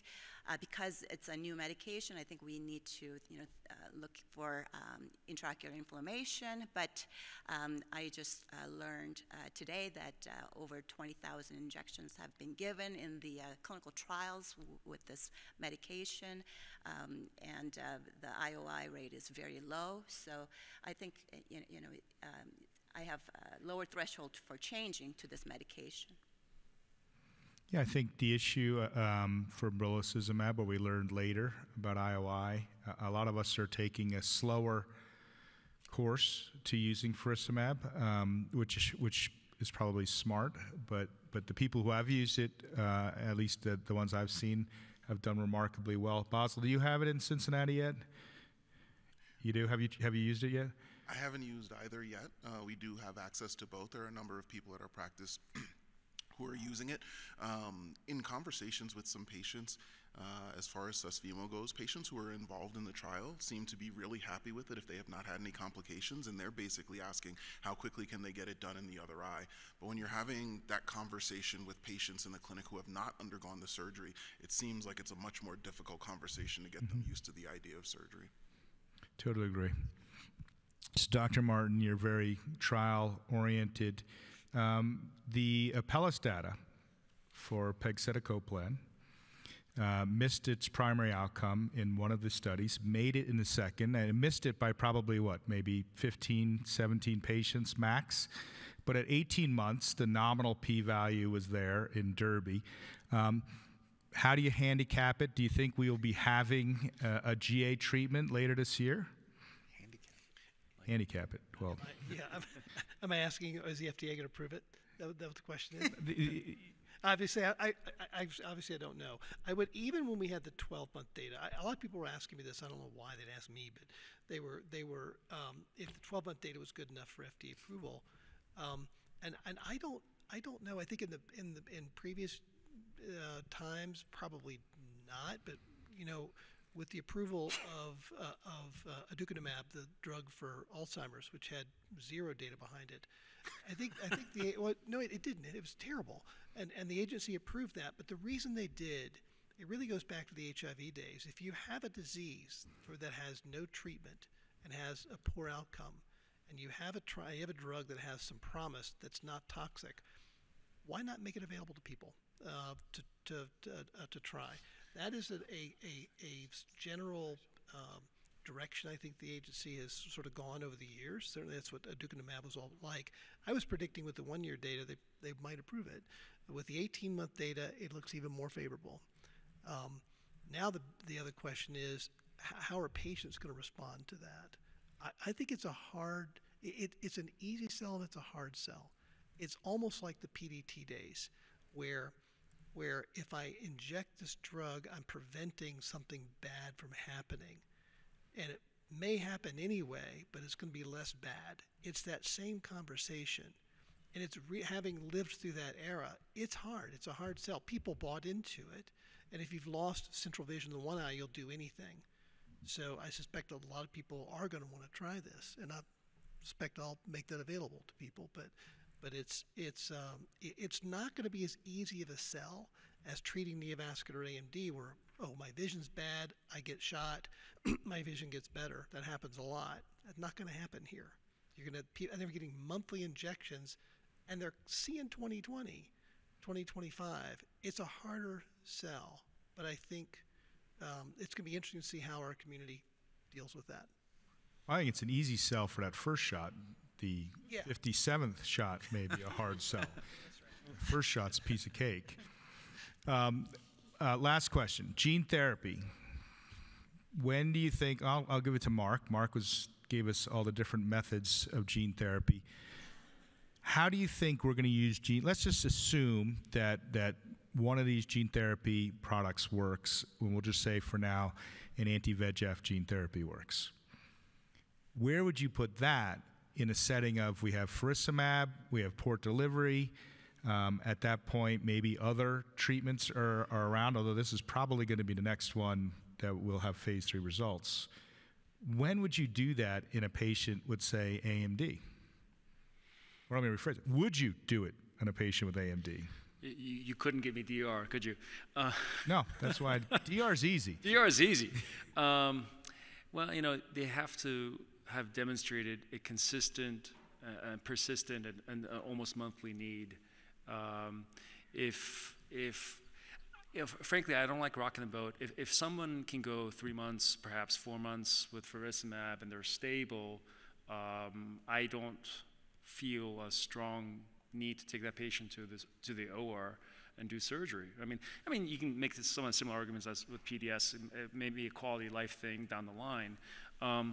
But if you have a patient that, with the best of our treatments, they're getting monthly, bi-monthly treatment over time, doing a vitrectomy, for example, or doing subretinal approach, or even a suprachoroidal approach where it's a single shot in the clinic. Now, the argument is, what's the approach?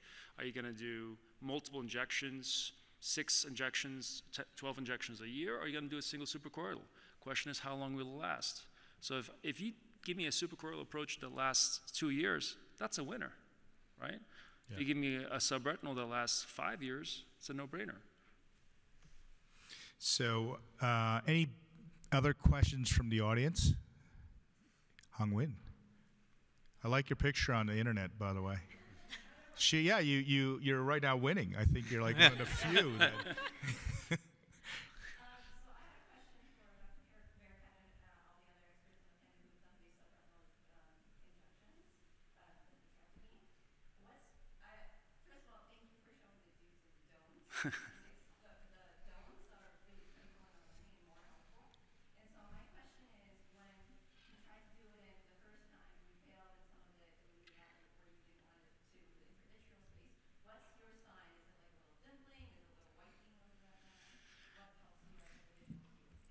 So there's several visual cues. The whitening is usually when you're too deep, you're pushing on the RP and the choroid, and so you have to back off a little bit. In terms of knowing if stuff is coming out, it's basically like if you do a retinal detachment case and you see schleering, you see instant schleering. That's the IP.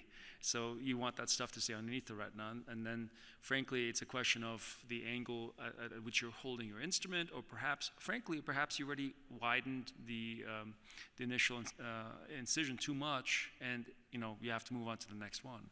But I think one thing to keep in mind with these therapies, it's almost like an intent to treat. There's a certain volume that you want to get underneath the retina, and there's a certain amount of volume that you are getting underneath the retina, and you hope the discrepancy isn't that much. That's the other thing to remember. And lastly, you do try, the whole point of doing a subretinal approach is to try to get as little in the vitreous as possible. So at the end of the case, if depending on the protocol, of course, if you do an air fluid exchange, or frankly, even if it does not call for an air fluid exchange, just actually doing a little bit more of a corvatrectomy to remove any of that residual, at least debulk it, that's a good idea. Just to follow up on that, I think the last point is very important. I haven't done it for neovascular AMD, but I've done it for IRDs.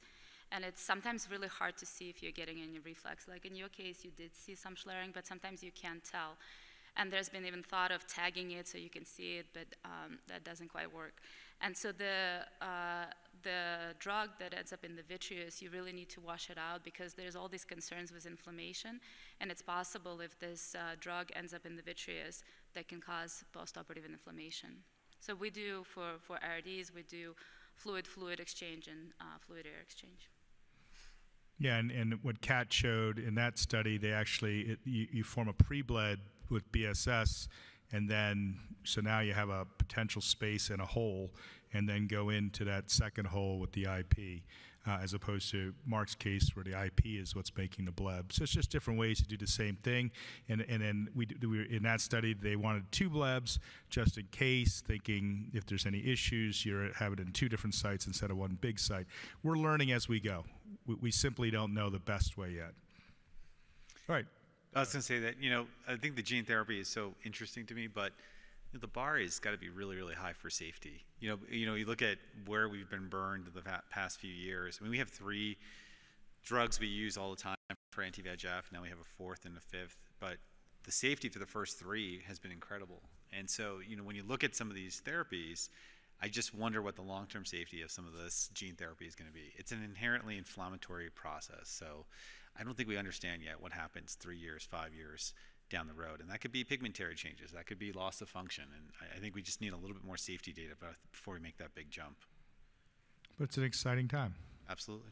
All right, guys, thanks. We'll take a 15-minute break and then do the second part of the summit. Thank you.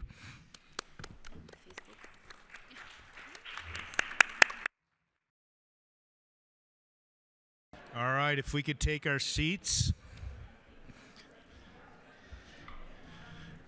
So we're going to move on to the next section, which will look at some of the new imaging devices as well as surgery.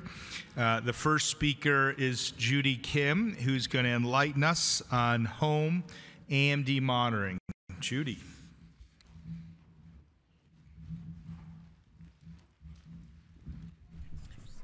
Thank you, Peter. I am so excited to be part of this exciting meeting with many of my great friends from Cole Eye Institute. So thank you for the invitation. I really appreciate it.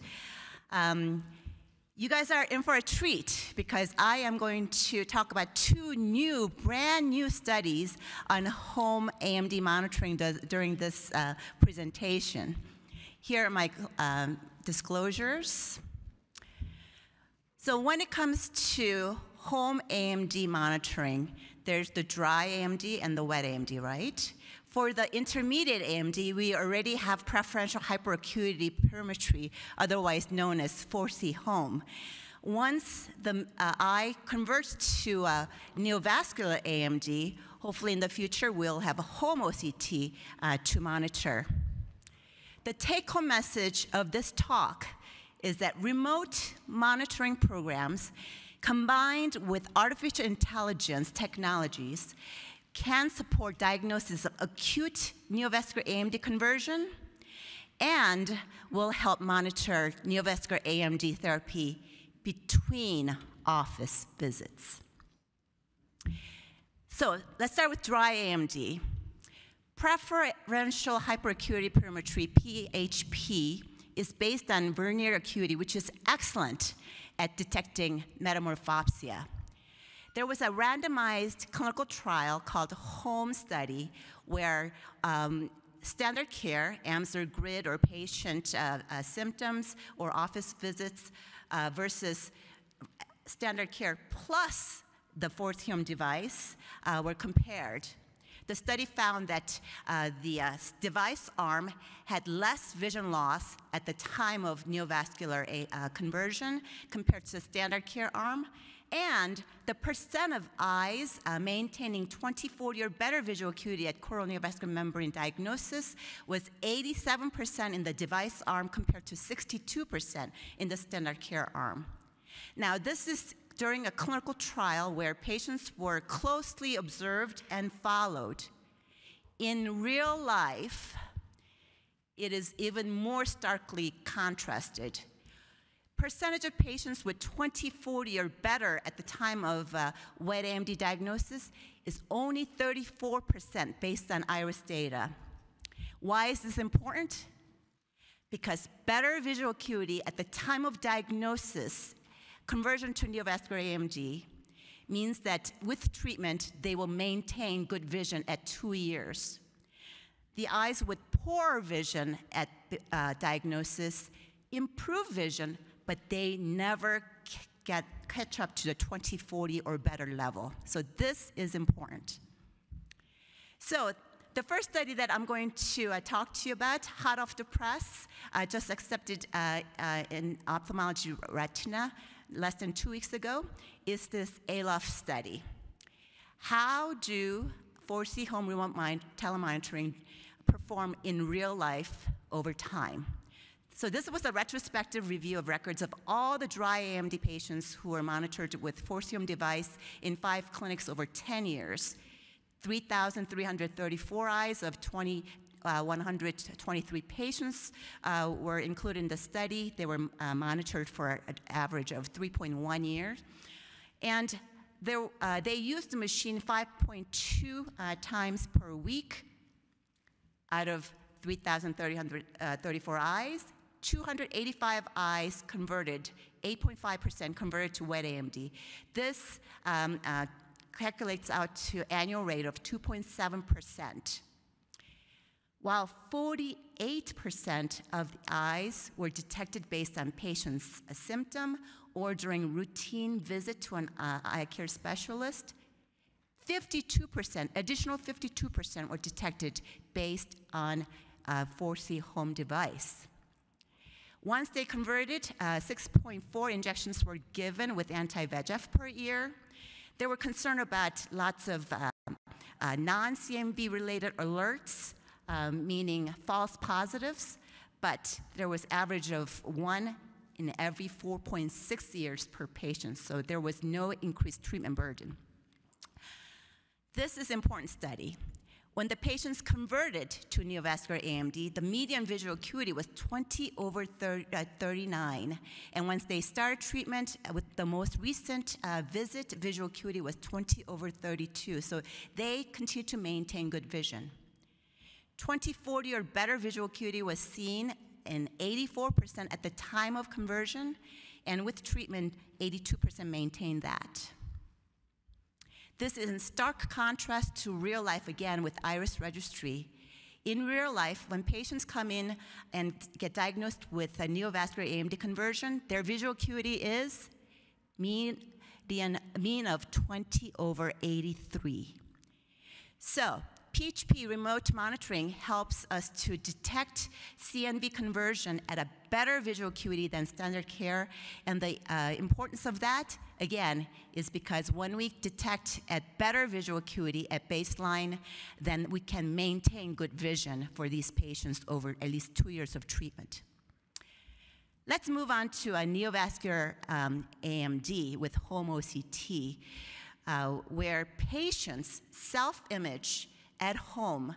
Each imaging takes less than 1 minute per eye.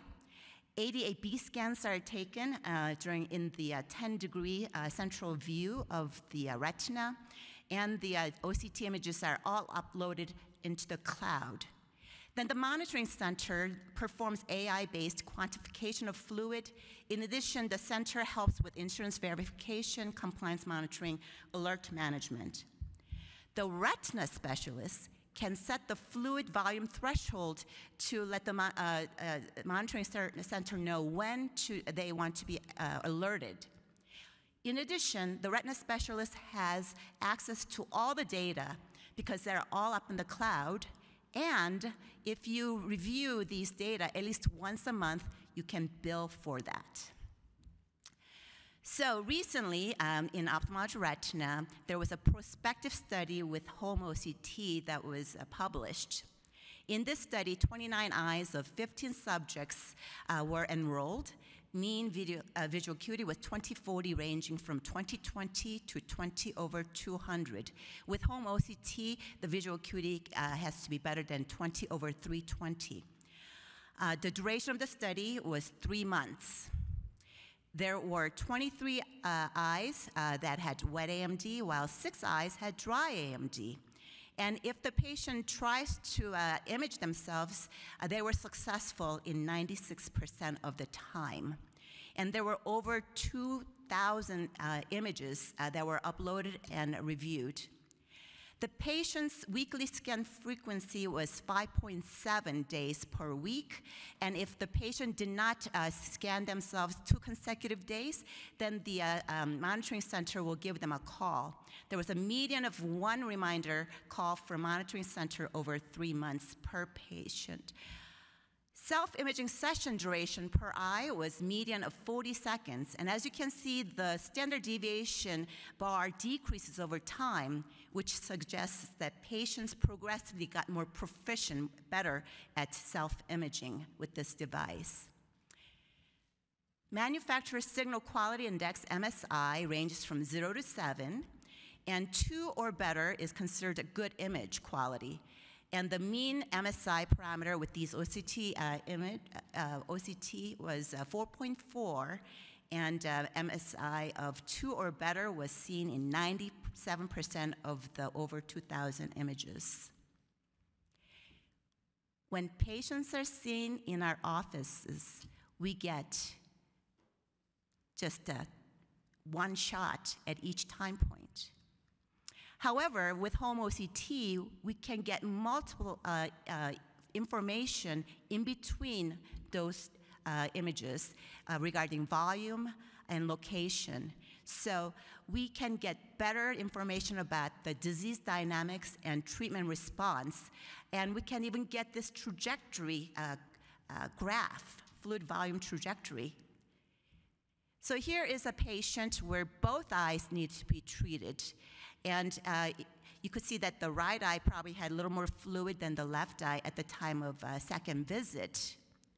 However, if you had home OCT, you could see that the right eye was sitting on large amount of fluid for a lot longer before they had come into the office for that injection. So with home OCT, we can personalize when they should be treated, and if we could personalize it even between 2 eyes. And here are images from 6 different eyes demonstrating the heterogeneity of this disease dynamics and treatment response. This is like the EKG of the retinal fluid. We can also see whether the fluid is intraretinal or subretinal, whether it's center involving or not center involving, and we can get the fluid volume quantification in nanoliter. So here's a case where there is a center-involved subretinal fluid, evidenced by green bar and green graph, and then it improves. But when the injection is given, when the fluid is less, you see that the improvement is more rapid and robust. And this second case with the intraretinal fluid now, evidenced by the purple graph, and it shows that there's a rapid decrease in fluid following injections. So, in summary, patients can self-operate these machines, and with teleophthalmology, with home diagnostic devices, coupled with artificial intelligence and digital healthcare providers, can help close the care gap between office visits, help us to get more data, and hopefully end up with better visual acuity for our patients. Thank you for your attention.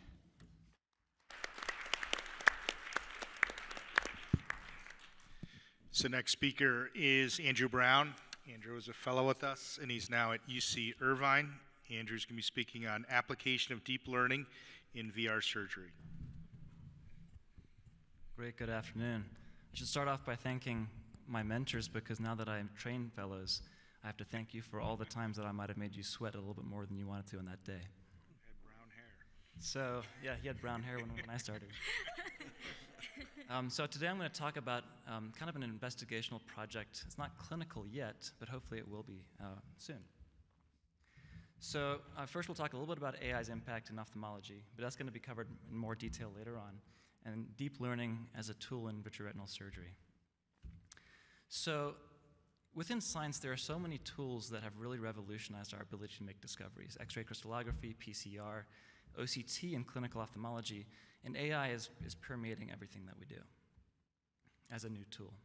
Artificial intelligence is the general category, and in more recent years, machine learning and even deep learning has emerged as a subfamily of AI. We've of course seen the publications looking at diabetic retinopathy, retinopathy of prematurity, really impressive publications looking at color fundus photographs, a very simple technology, but really revealing a lot about disease in the population. And at our institute, Gavin Herbert Eye Institute, we've started to have forays into various ways of using AI to enhance our tools that we can use in vision science and also surgery. So here's actually, maybe someone can play the video. This is actually something that Ken Lin, one of our glaucoma specialists, has done with trabectome surgery, where you can see in real time the delineation of the trabecular meshwork to help to guide the surgery.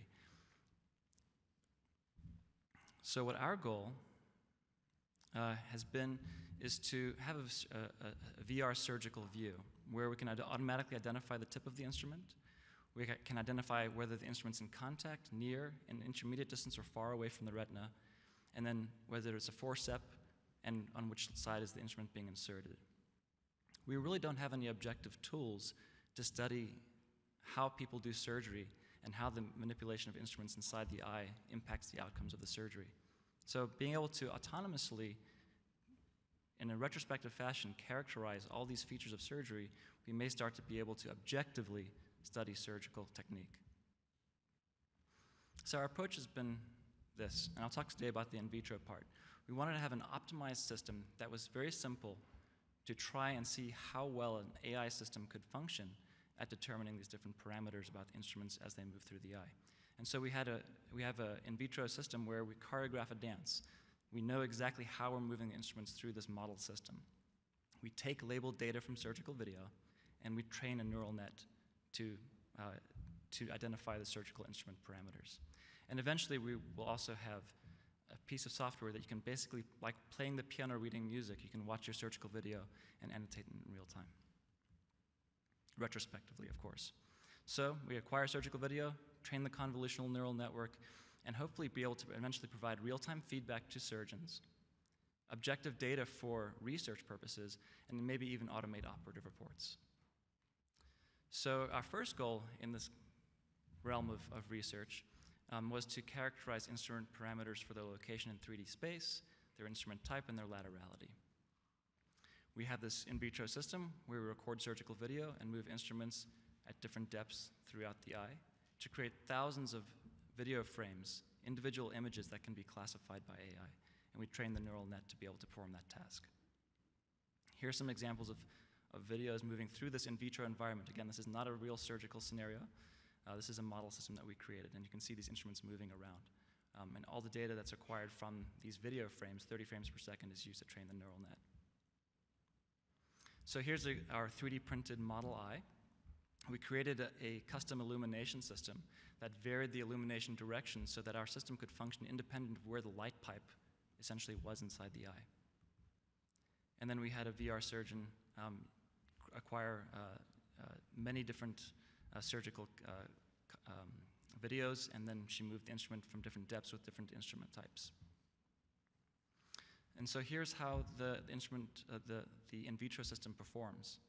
We can see that there's a little gray circle at the tip of the instrument as the AI detects where the instrument is inside the eye as it moves around through different quadrants within the VR space. In the top right, you can see where the instrument is relative to the depth of the vitreous cavity. And you can tell on the bottom right that there's a flex loop inserted into the eye. So you can also see as the video is playing that the lights are moving around 360 degrees. You could imagine it being like a chandelier or having a light pipe that's moving dynamically. And you can see now that the flex loop is actually in direct physical contact with the retina as it is dragged across the retinal surface.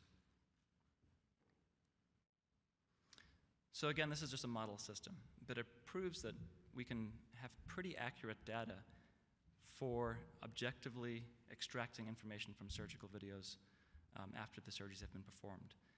We trained with over 50,000 images, we tested with over 50,000 images, and the model was accurate for the depth of the instrument 97% of the time, and 100% of the time for what type of instrument and its laterality. So in conclusion, this in vitro bit of investigation proves to us that annotated surgical videos can train deep learning models to identify and track surgical instruments in the 3D vitreous space. So our next step is this. We want to implement software that anybody can use to annotate their surgical videos, because we don't want to train an AI based on a single surgeon. We want to train it based on everyone in this room and everyone beyond. So here's the beta software that we started to develop, where we calibrate the software. It'll be very difficult to see. I'm sorry, the green dots you can see on the tip of the instrument. We can locate where the tip of the instrument is, and throughout the surgery, just like playing a musical score, you just move your hand around on the touch screen and annotate the surgical video. Again, the goal is to provide real-time surgical feedback, objectively extract data for research purposes, and even automate operative reports.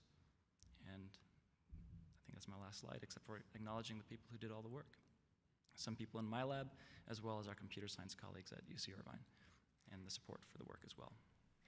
And with that, thank you very much.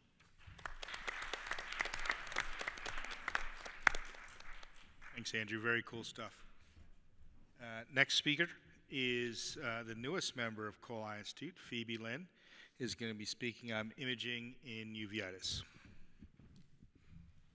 Thank you so much for this opportunity to share a little bit on the utility of ophthalmic imaging in uveitis. I'm so excited to join the team and the family at Cole Eye. So the problem that we have, and the reason that ophthalmic imaging in uveitis is so important, is because it's not just a single disease. As you know, it's actually a large collection of heterogeneous diseases that present in a wide array of presentations, including the wide variety of presentations of anterior uveitis, intermediate uveitis, and posterior involving types of uveitis. And so the problem that we have in uveitis that can partially be solved by ophthalmic imaging is kind of tried and true, both was present 20 years ago and is present now. And the first is, how do you diagnose uveitis? Traditionally, this is done by pattern recognition. For instance, we perform examination. It's a certain pattern that we see based on history that we take, a thorough history as well. But ultimately, multimodal imaging is going to improve our accuracy of classification and ultimately of diagnosis. The second big question that we have, or problem that we have in uveitis, is how do you determine clinical activity and response to treatment? Again, traditionally we did this, physicians would grade AC cell, grade vitreous haze, perhaps count the number and qualify the type of chorioretinal lesions you see on examination, and ultimately perhaps you can get more objective and perhaps more reliable quantitation via imaging in various modalities. However, there actually are, you think that imaging actually would be more objective and more reliable, but there actually are limitations, and ultimately it's going to require a combination of our clinical skills and the imaging that we have available. And then finally, one of the problems with uveitis is our prognostic indicators, and of course identifying risk factors that might develop complications in our patients who have intraocular inflammation. So there are various modalities that we use, fundus photography such as pseudocolor imaging or split spectrum imaging on fundus photography, fundus fluorescein angiography, ICGA, fundus autofluorescence, different types of OCT, including EDI, enhanced depth imaging, and OCTA, and finally ultrasonography, but I'll probably only have time to go over a couple of these that we utilize the most. Now, our algorithm, there really is no algorithm. Just like in terms of diagnostic tests, like certain blood tests, there really should be no algorithm that we use. The last thing you want to do is throw everything, including the kitchen sink, at the patient in terms of imaging. And what you should do is tailor your imaging selection on exam findings and history, and ultimately based on knowledge on whether or not these imaging findings will change this patient's outcome.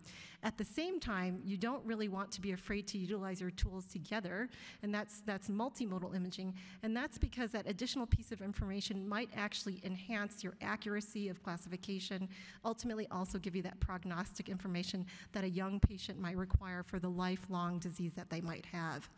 And so we'll just start out with the first case, so talking about classification or diagnosis. So this is a 41-year-old woman who was referred with a referral diagnosis of AMPI. She did have these kind of like very vague, kind of yellowish deep lesions, and really the most striking feature of her fundus examination were these multiloculated serous detachments in the posterior pole. And it was in the other eye too, so it was bilateral. The fluorescein angiography showed, again, these multiloculated areas of pooling, as well as these hyperfluorescent spots. The fundus autofluorescence was corroborative, meaning you had these multiloculated areas of hyperautofluorescence in the areas of the serous RDs. And then ultimately, the OCT gave very important information. That was that this patient had bacillary detachments, and there's a differential diagnosis just for that. AMPI is included in that. There was also increased choroidal thickening on enhanced depth imaging, OCT, which, again, you can have in AMPI as well. And then a very striking feature were these subretinal fluid pockets that were separated by septae on the OCT. And ultimately, the ICGA kind of sunk, you already kind of formed your differential as you see all these findings. The ICGA showed you this very kind of constant and diffuse pattern of hypocyanescent lesions throughout the fundus. And this patient almost definitely had Vogt-Koyanagi-Harada syndrome. And that was in the absence of things like tinnitus and dysaceusis, and actually in the absence of, very prominent AC or vitreous cell in this patient. So how do we know this? Well, the standardized uveitis nomenclature, or SUN working group, published a whole slew of papers taking up an entire issue of AJO in 2021, where they used machine learning on data sets from standardized forms, including examination findings, history findings, and imaging findings, as well as other testing. And they actually were able to identify, here I'll just go back, they're able to identify classification criteria using machine learning for 25 of the most common uveitic entities. So just to give you an idea of that patient of mine that I just showed you, these are the key criteria for early VKH that this machine learning algorithm established. And the first is exudative retinal detachment on examination. Well, there's a differential associated with that. What if they don't have the panuveitis that's thought to be highly associated clinically with this condition? Well, it turns out that imaging findings are very important in accurate classification, and it's the appearance of these FA appearance, this multiloculated appearance on FA, or septae on OCT that give you these criteria, are included in this criteria, or you could have the panuveitis with the headache and tinnitus and dysaceusis that you know of from the clinical criteria that was established in the past for VKH. Of course, the patient can't have a history of penetrating trauma or VR surgery, and you have to rule out syphilis and make sure they don't have syphilis, as well as imaging findings that might suggest they have sarcoidosis instead. And in fact, using these criteria, the misclassification rate was very low at 8% and 7% in their training and validation sets. So just to give you an idea of one of the other diseases that was classified using this approach, for serpiginous, as expected, you're required to have choroiditis with this amoeboid or serpentine shape, and imaging findings are again a feature of this diagnosis, with the characteristic FA block early, stain late at the borders, as well as the fundus autofluorescence findings of hypoautofluorescent lesion with hyperautofluorescent borders. You have to have absent and mild AC cells and vitreous inflammation, and the exclusion of other potential causes like tuberculosis and syphilis, of course. And actually, the misclassification rate was 0% for both the training and validation set using these criteria. So here we have high accuracy of diagnosis and classification using more than just exam findings, and you kind of like that need. This just shows the data that's behind the need for imaging as well as examination data. So I'll go a little bit more about the utility of OCT in uveitis outside of uveitic macular edema, for which the importance is very obvious. Other markers for disease activity have been described, things like retinal nerve fibrillary thickness as a surrogate for optic disc edema, but overall activity of uveitis, choroidal thickness on enhanced depth imaging, perivascular thickening as well, and the utility of uveitis for prognostic indicators, as well as to distinguish complications of inflammatory disease processes in the eye, such as CNVM. So very obvious, just like in the retina world, in the uveitis world, for uveitic macular edema, central macular thickness or central subfoveal thickness correlates very highly with visual acuity. The caveats to that are other findings on the structural OCT, and those are things like easy loss, ellipsoid zone loss, and disorganization of the retinal inner layers that can also be highly associated with visual acuity. This group, the Cole-I group, has done a really great job at looking at quantitative features on OCT that are probably more objective and perhaps can serve as better endpoints for things like clinical trials. So AC cell quantitation using OCT. A number of groups have looked at perivascular thickening in uveitis, so this is not necessarily cystic thickening of the macula, but actually perivascular thickening more globally in the macula as a surrogate for activity. And this is actually a study in birdshot patients, which is, traditionally a little bit difficult to tell clinical activity. And so perivascular thickening as a surrogate for clinical activity in birdshot patients.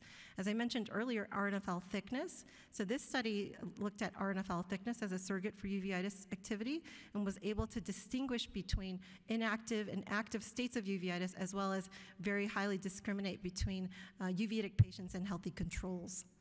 So this is now kind of a well-known marker for early VKH activity, the presence of choroidal thickening on enhanced STEMS imaging and optical coherence tomography, which we can follow. Not as useful for late VKH, but for early VKH, certainly a good marker for clinical activity. It's not specific, so it does pertain to other uveitic entities as well, with choroidal thickening being present in birdshot as well and can be followed clinically. This study was performed by Lorenz and Victor Lorenz and Alfredo Adan in Barcelona and their team, and what they found was that using swept source OCT and breaking down the various quantitative findings, including AC cell quantitation, a relative intensity of the vitreous to RPE intensity on OCT, as well as this kind of very generic average thickened retinal index. So it's not looking just at uveitic macular edema, but just global thickening of the retina. And using this approach, they developed what's called a uveitis activity score via this multiple linear regression process. And they found that this uveitis activity score was highly discriminant for active versus inactive disease across a broad array of uveitic entities, as well as being able to distinguish between the uveitis patients and healthy controls very discriminately. So then moving on to complications, as you know, with lesions, for instance, as in PIC, sometimes it is difficult to tell between active processes such as choroidal neovascular membranes and an inflammatory lesion. And so we can see that although we can see lesions on fundus autofluorescence, there are 3 new lesions in this particular patient that they identified. Only the OCTA and then also the ICGA was able to tell that one of those 3 new lesions was choroidal neovascular membrane. So in terms of peripheral vascular leakage or use of ultra-wide field fluorescein angiography, in this particular patient with pars planitis and new NVD, you might wonder and probably guess at why this would have occurred now that we use wide field so often, but you can see that there's peripheral vascular leakage and peripheral non-perfusion. And that's probably the driving factor for this NVD that you wouldn't have necessarily seen on examination alone.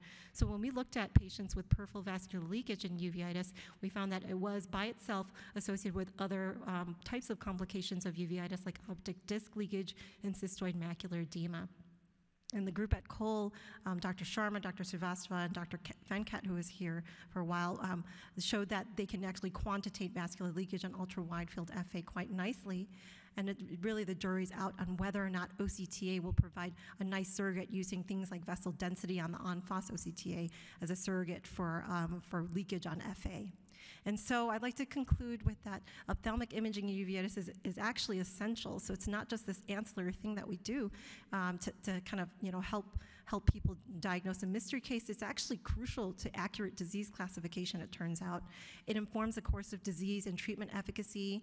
So in other words, you can use various types of imaging to quantitate various markers, surrogate markers for activity. And this is especially important when we're talking about endpoints for clinical trials where we have to combine different uveitic entities together. And then finally, for evaluation of complication and also to provide the patient with information information on prognostic indicators like easy loss and drill in uveitic macular edema. Thank you so much. This is this is an image created by an artist named Juan Osborne, who puts together many words into these famous images of paintings. And so it's just to illustrate that really a picture is worth more than 1,000 words. Thank you so much.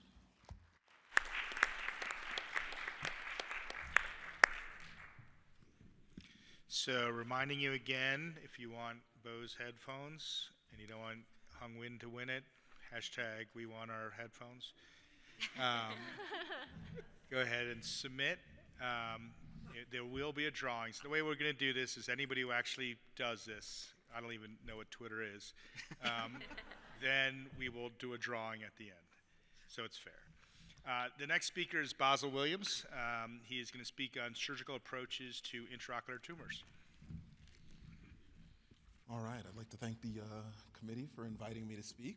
I'll be talking about mostly choroidal melanoma, but we will touch on some of the principles that we think about when we do surgery on other tumors as well.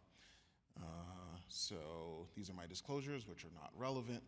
So the goals and objectives are really to highlight some of the unique risks when you're doing vitreoretinal surgery in patients with intraocular tumors, talk about some of the precautions that you should take, and then talk about the range of surgeries that are done. So we know tumor seeding is obviously a concern. This is especially if they have not been treated. There's concern for PVR as tumor cells can sometimes get access to the vitreous and then kind of sit on the surface of the retina. And then we also know that especially for choroidal melanoma, it's in the choroid, so it doesn't have a lot of retinal effects itself. However, the effects of radiation on the retina and the future ischemia can be challenging. So here's a couple of examples of tumor seeding that have happened. Now this is mostly with older, larger gauge surgical platforms, but it is something to keep in mind. And so when you're thinking about surgery, the most important thing, not just in surgery but for procedures, is know where the tumor is. So if you're seeing a patient that had treatment for their tumor elsewhere and they're going to you for injections for radiation retinopathy, you obviously don't want to inject into the tumor. So think about that before you do the injections, and it's obviously important for surgery as well. Cryotherapy is something that's debatable, and then sclerotomy for suture closures. So this is one of the first cases that I did during fellowship, and really the goal is just, you can see how beat up and inflamed and scarred the conjunctiva is. And so in a lot of these cases, post-radiation especially, you can deal with some really, really challenging conjunctiva. You also should check and see if any muscles were disinserted at the time of original surgery, because that can cause tenons and conjunctival scarring to the muscles. And so sometimes when you're trying to create a paritomy, I've actually seen a fellow start to disinsert a medial rectus muscle in an area of significant scarring. So it's just important to keep in mind. And then cryotherapy can be particularly helpful if you're concerned about vitreous seeding, if your tumor is broken through Brooks membrane, et cetera, and then suturing the sclerotomies is kind of important in general. So there's a range of surgeries that are done. Fine needle aspiration biopsy is probably the most common that's done. And so transscleral is usually reserved for anterior lesions, and you can kind of see here the approach. So you have a transilluminator on the other side of the eye, and then you take a marking pen to mark the area of where the tumor is. And so obviously this is going to be important for an anterior lesion in this approach to make sure that your needle is going into the lesion. You also want to know your lesion thickness, because that's going to change the angle in which the needle goes into the eye. So if you have a pretty flat tumor, you obviously want to take a kind of oblique angle. And because you're going directly into the tumor, we do cryotherapy immediately, even before the needle comes out. Now, if you're doing radiation right afterwards and radiation is going on that area, then you don't necessarily need to cryo. And here's kind of what you see globally, as we have somebody else kind of aspirating at the time of the needle is in the eye, and you can see the sawing motion that was happening to kind of shear some cells, and then we do cryotherapy immediately afterwards. So here's an intraocular approach, and actually for most of these, I was trained in my fellowship to use the indirect, but that's a little bit more challenging because everything is upside down and backwards. And so if you're doing these, you can do a vitrector-assisted approach, or you can do a needle through a trocar, and you don't have to have an infusion line in. So this is our fellow trying to decide where to go and avoid one of the blood vessels. Again, you can see kind of the sawing motion there, this kind of large atypical lesion. You can see some subretinal hemorrhage, and that's when they released pressure outside. And then after the needle comes out, you can see that trocar coming in, and that's because they're depressing in the area of that trocar to maintain hemostasis. And we cut off the video here, but the blood didn't increase anymore after that. And that's a fairly large tumor, about 7 millimeters in thickness. The larger the tumor, the more likely you are to get some bleeding afterwards. Here's another approach, courtesy of Peter Hovland, and I've been using this more for some of the smaller tumors. I used to just bend the tip of the needle, and so when you'd go in, you'd have an angle to get under these smaller lesions. But using a 41 gauge cannula can actually be pretty helpful to get into these small lesions and then aspirate. And then again, you can see kind of in this scenario the sawtooth pattern.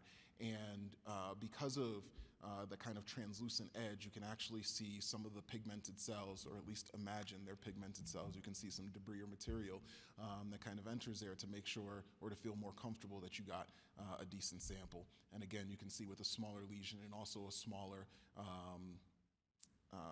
entry that you are less likely to get bleeding. So with these approaches, a lot of patients have vitreous hemorrhage afterwards, at least some amount of vitreous hemorrhage, but very few actually require surgical intervention. Here is a case actually from pretty recent. The fellow, okay, it doesn't show up, but it was just a non-clearing vitreous hemorrhage. And the importance of that, again, I normally start nasal for non-clearing vitreous hemorrhages in diabetics, thinking about the real estate. If there is a traction detachment, you might be eating nasal retina, but it's at least the safest area to go. With tumors, again, you really want to make sure that you know where the tumor is located and how thick it is, because as you kind of go deeper with the vitreous hemorrhage, you want to make sure you're not then eating into the tumor. Regmatogenic detachments are pretty rare. They can either be there already, or as a tumor gets treated, a hole can develop. They are considered to be more complex as they have lower reattachment rates, and so longer acting gas, tamponade, or oil is often considered in these scenarios. Exudative detachments we see all the time. They can really be prominent in some of the larger tumors, and so the challenge is, we know that they go away over time, but if you leave them for a while, the fluid can damage the retina and decrease the vision. So do you do an internal approach where you're creating a break that was no longer there? Do you do an external approach where you're concerned about iatrogenic spread into the orbit? So it really depends on the situation. So here's a patient post-treatment who had a significant exudative retinal detachment afterwards. And so, a paracentesis was made to place an anterior infusion, and then afterwards you can see some kind of cotton from the WEX they used to kind of absorb some of the material, and then there's a scleral cut down, a little cautery to try and reduce the bleeding, a pre-placed suture, and then you drain. And this does make me a little bit concerned doing it, as you can see kind of that dark material draining into the potential orbit. So clearly you only want to do this after the patient has not only been treated, but you've seen very, very good regression of the lesion. But I tend to do an intravitreal approach. And this is the outcome afterwards with silicone oil placement. Macular surgeries are pretty standard. They don't really necessarily, you don't change your approach from regular. Here's a patient with this multilobulated melanoma, and before radiation, they actually had a very, very small hole. After radiation, the hole increased a little bit, and afterwards did well with the peel and kind of a straightforward approach. So endoresection is something that is done in some countries, especially when they don't have access to radiation, at least as a primary treatment. I don't really use it as a primary treatment. However, we do know that there are a bunch of very large tumors where you can get tumor lipid exudation syndrome. Basically, after good radiation, you can get kind of necrotic tumor cells that continue to keep the inflammation, and even with injections, they don't necessarily respond. So sometimes I will do endoresection on those very large tumors after radiation and after good regression to try and reduce that inflammation. And so here's a case from South America of a primary endoresection with exudative detachment. And I think one of the things that's important to keep in mind, so it depends on where your tumor is located. On this, a very large anterior lesion, they do a peripheral retinectomy and then kind of fold the retina over and then access the tumor. I have a case that I don't know if we'll get to show later, but of a posterior lesion that we ended up just going directly through the retina to eat the tumor. So after taking care of the clot, you then go in and you can use a larger gauge, 23 usually for this kind of surgery, and then you eventually eat the tumor. Now I think you can pre-place some laser and some cautery around it as well. I think one of the biggest challenges and one of my biggest concerns when doing these cases is you now have access to the choroidal vasculature, and you're worried about with your infusion whether or not you're going to access the choroidal vessels, and then that could potentially send an air embolus. So it is a little bit of a scary surgery to do. I used to be a little bit more aggressive in terms of getting all the tumor out down to the bare sclera, but if they've been treated with radiation and had significant regression, you can leave some of the residual tumor scar in place, and theoretically that'll reduce your risk of an air embolus.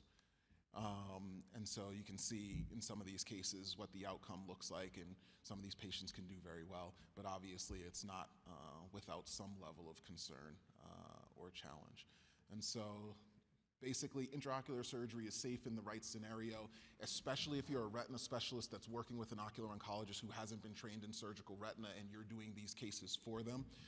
It is important to know where the tumor is, especially if they have a vitreous hemorrhage and you can't see in right away. You want to know when you're placing your trocars where to go, utilize appropriate precautions, and then consider a more aggressive tamponade when necessary.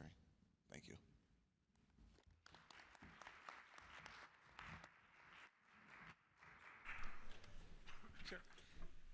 Our next speaker is Yasha Modi. Yasha is going to tell us, when is OCTA helpful in clinical practice? All right, well, thank you. Every time I come to this Cole Summit, I'm reminded of how incredibly lucky I was to be a fellow here. We have just such an incredible crew of people. Those talks were amazing. And Basil, I'm so glad I'm not removing tumors intravitreally. So we're going to talk a little bit today about when OCT is helpful in clinical practice. These are my financial disclosures. I will show Zeiss OCTA images, but I'll also show some Heidelberg OCT images as well. So for those of you in the audience, who uses OCTA on a regular basis? Great, so it seems like we have a very small number of individuals who are actually using it.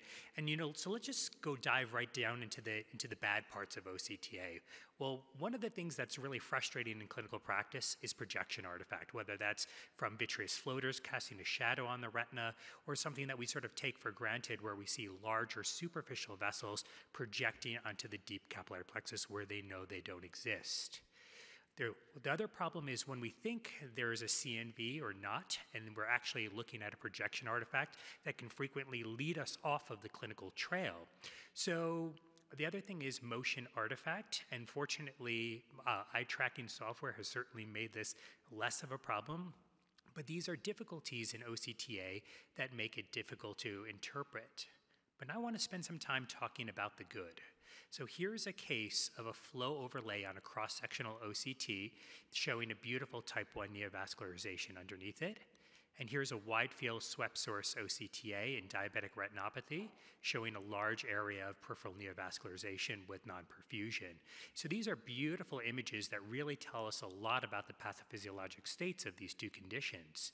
And the research in OCTA, the question is, are we overcomplicating this? You cannot read a journal today without some complicated paper looking at some quantitative parameter on OCTA, whether that's FEZ area, vessel density, and fractal dimensions. This is a part of everyday clinical research in retina. And my view is that these exploratory metrics are essential to help us better understand the prognostic and clinical application of OCTA. But for now, we can ignore this in the clinic and sort of simplify our approach. So I'd like to share with you a little bit of what I do and probably what I've learned from a lot of the panelists up here. First, reject or repeat image acquisition with high projection or motion artifact, and then use cross-sectional flow overlay and compare that to en-face imaging, as I've showed from the images down below. Those images are from Phil Rosenfeld. And then if you ever get lost, run through the cube and actually go over to the machine to get better sort of correlation between your cross-section and your en-face image. So the way I think about this is we have retinal vascular circulation, and then we have a deeper choroidal circulation. As it pertains to the retinal vasculature, OCTA provides us invaluable information on non-perfusion, neovascularization, and remodeling.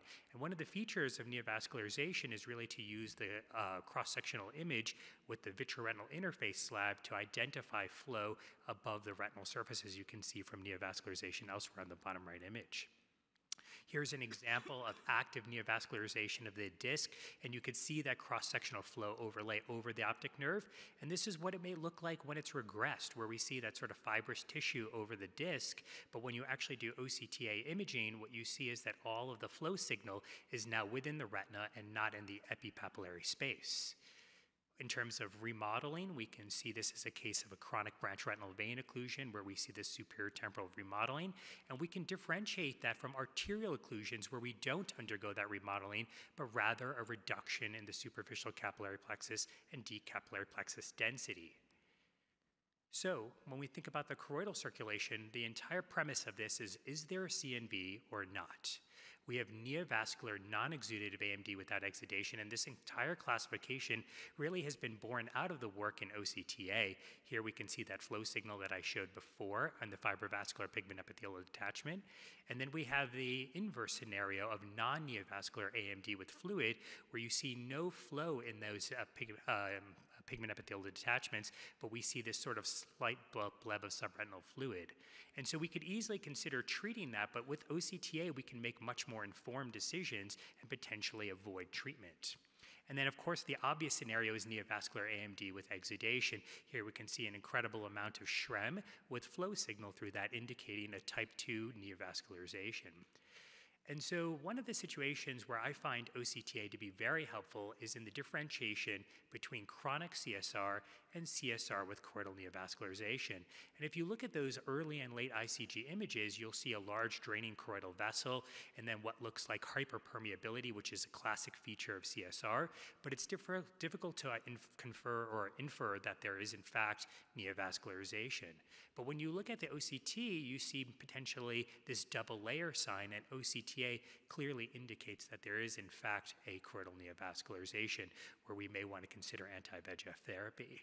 And something that's not as well described in the literature is this idea that there's an overlap between CSR and AMD.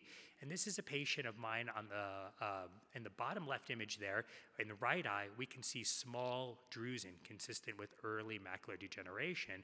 And then in the left eye, the patient comes into me symptomatic with a bleb of fluid. And what I've noticed is that the bleb of fluid is dramatically larger than what you would otherwise expect for exuded macular degeneration. And with OCT angiography, I don't see a flow signal in the pigment epithelial detachment where you would otherwise expect neovascularization to be. I see this patient back 3 months later. Now I'm seeing a little bit of a bleb in subretinal fluid in the right eye. And then in the left eye, we're still very much stable, and I'm not seeing a flow signal on my OCT angiography. And so this is a person that we've talked about PDT potentially, and the person has frequently opted out of it. But this is 1 year later. This person did receive one aflibercept injection. I think I was nervous at that time and maybe thought I was seeing type 1 neovascularization. But I can use my OCTA to dramatically lower the frequency of treatment in this patient that might have otherwise been classified as exuded macular degeneration. So I want to consider the use of OCTA in some relatively cool cases. This is a patient who came to us not too long ago. It's a sad story of a 30-year-old gentleman. He has sickle cell. He's had bilateral avascular necrosis, and he also has had an episode of acute chest syndrome back in 2018, and he presents with acute decreased vision in his right eye. There's bilateral disc edema, but if you look at the right eye, there's venous tortuosity relative to that of the left eye, and if you look closer, you'll see that the macula is white, and it's sort of subtle, like kind of with an incomplete cherry red spot. And if you look at the OCT, what you're seeing is hyperreflectivity in the middle retinal layers. And if you look at the OCT en face images, you see this area of deep capillary plexus dropout. So this is a case of CRVO with secondary globular PAM in the setting of a sickle crisis. And this person underwent plasma exchange with our hematology service. So this is case 2. Here we see cavitary loss in the macula, and it's sort of easy to go and look at this and say, well, there's a whole host of things that this could potentially be. But when you get an OCT angiography through this patient, what you see in the deep capillary plexus is this temporal vascular remodeling, and this is nearly pathognomonic for macular telangiectasia, MACTEL type 2. And in the left eye, you can see this beautiful perifoveal grain, a right angle venule, and in the right eye, it's a much more advanced case of sort of RP changes and crystalline deposits. When you look at the OCT, of course, the right eye is more advanced than the left eye. That helps make the diagnosis. So for the last case, this is a 39-year-old female, 4 days of autopsias and a few floaters. She had a cold about 3 weeks prior to presentation, and then COVID-19 vaccination 2 weeks prior. So a lot of immunogenicity going on here. Visual acuity is 20/20 in the right eye, 20/20 minus in the left eye.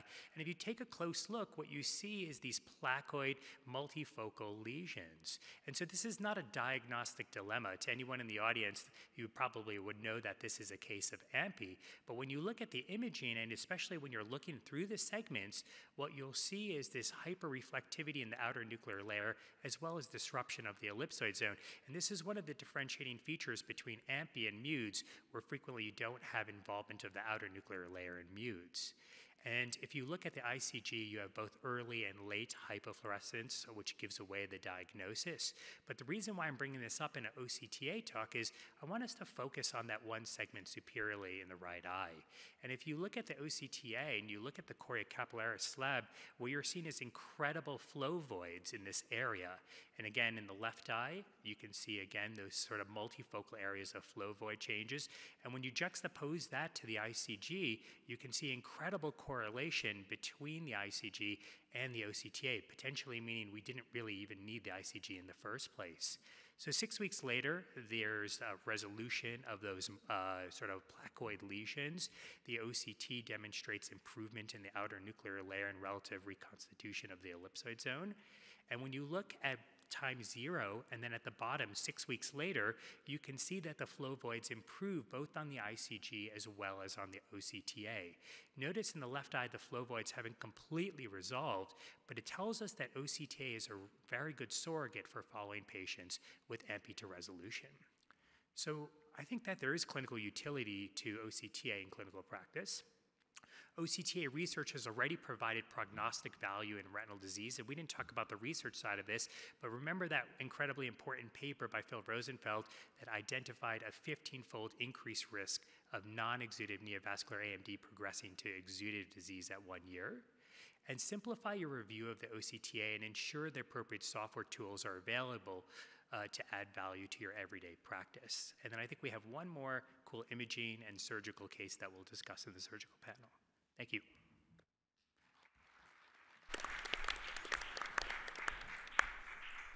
Thanks, Yasha. And next is Justice Ehlers. Justice is going to talk to us about the role of AI in retina. Thank you. Thanks, Anil. Good afternoon, everybody, and thank you for all for being here. We're going to whirlwind tour through some of the things that we can see with AI and in retina. These are my financial disclosures. So why do we need AI, precision medicine, and image-guided metrics? When we look at it of the way that we manage our patients, we want to optimize our diagnosis efficiency. We want to more quickly and accurately risk stratify our patients, determine treatment risk and benefit, and enable an individualized therapeutic approach. We'd love to have targeted clinical trial enrichment and to understand our failures when we see our patients in front of us, and overall to improve our economic models. So is AI the answer? Well, it's gotten tremendous fanfare throughout medicine, but there's also some caution around how do we deploy this within our clinical care. So where could we use it? Well, perhaps everywhere, but more specifically, we could look at automated detection of disease, perhaps disease characterization of severity grading, assimilating big data to help us understand our diagnostic accuracies, and enabling next generation use of some of our current technologies. And that's what I'm going to mainly focus on for this talk, and to enhance some of our current platforms to improve that efficiency, and lastly, looking at pattern recognition and phenotype classification. So what do we need for training? This is something that's talked about a lot. We need data sets of sufficient size, annotated or raw images. We want to understand the thought process of AI and what happens when things go wrong. So when we look at this, one of the early places that we've heard about is in diabetic retinopathy, where AI systems had similar performance to what ophthalmologists did in grading the severity, and this led to the first approval of an AI-based image diagnostic in medicine, which was the IDX system for identifying more than mild diabetic retinopathy. This used an AI-based platform to look at fundus photos and was able to have a sensitivity of 87%, specificity of 90%, and importantly identified all those patients who had more severe retinopathy. As Judy alluded to, we're now seeing this in terms of potential home-based monitoring and using AI technology to better understand disease processes as well. What about detecting systemic features? So we might be able to tell in a relatively easy way if this individual is male or female. It becomes more difficult here, but if we asked you to actually identify if this individual is male or female, it'd be quite difficult for the people in the audience. But AI systems have been shown in different studies to be able to do that, and even digging in more to look at things such as cardiovascular risk factors, being able to look at BMI, age, gender, all based on a single fundus photo. And when we look at the attention maps, you can understand why is systolic blood pressure focusing on the blood vessels. Pretty impressive power. One of the real biases that I have, and I'm going to mainly talk about now, is how can we use this in our imaging to go to next generation image characterization. We heard a little bit earlier of some of the work that's been done in quantifying angiography and being able to look at leakage in a new way. Well, what if we apply essentially the next generation systems to be able to use AI in a different way to better assess our ultra-wide field angiograms? This could include being able to look at the region of interest, being able to remove artifacts, being able to identify ischemia or the optic nerve. And we've been able to do this using these systems across different platforms to identify the optic nerve, be able to remove those frustrating artifacts that we use in terms of what we want to do for analysis, and being able to better look at leakage. For example, is perivascular different than generalized? Or can we look at leakage dynamics over time and the velocity that we see when we look at leakage in specific diseases?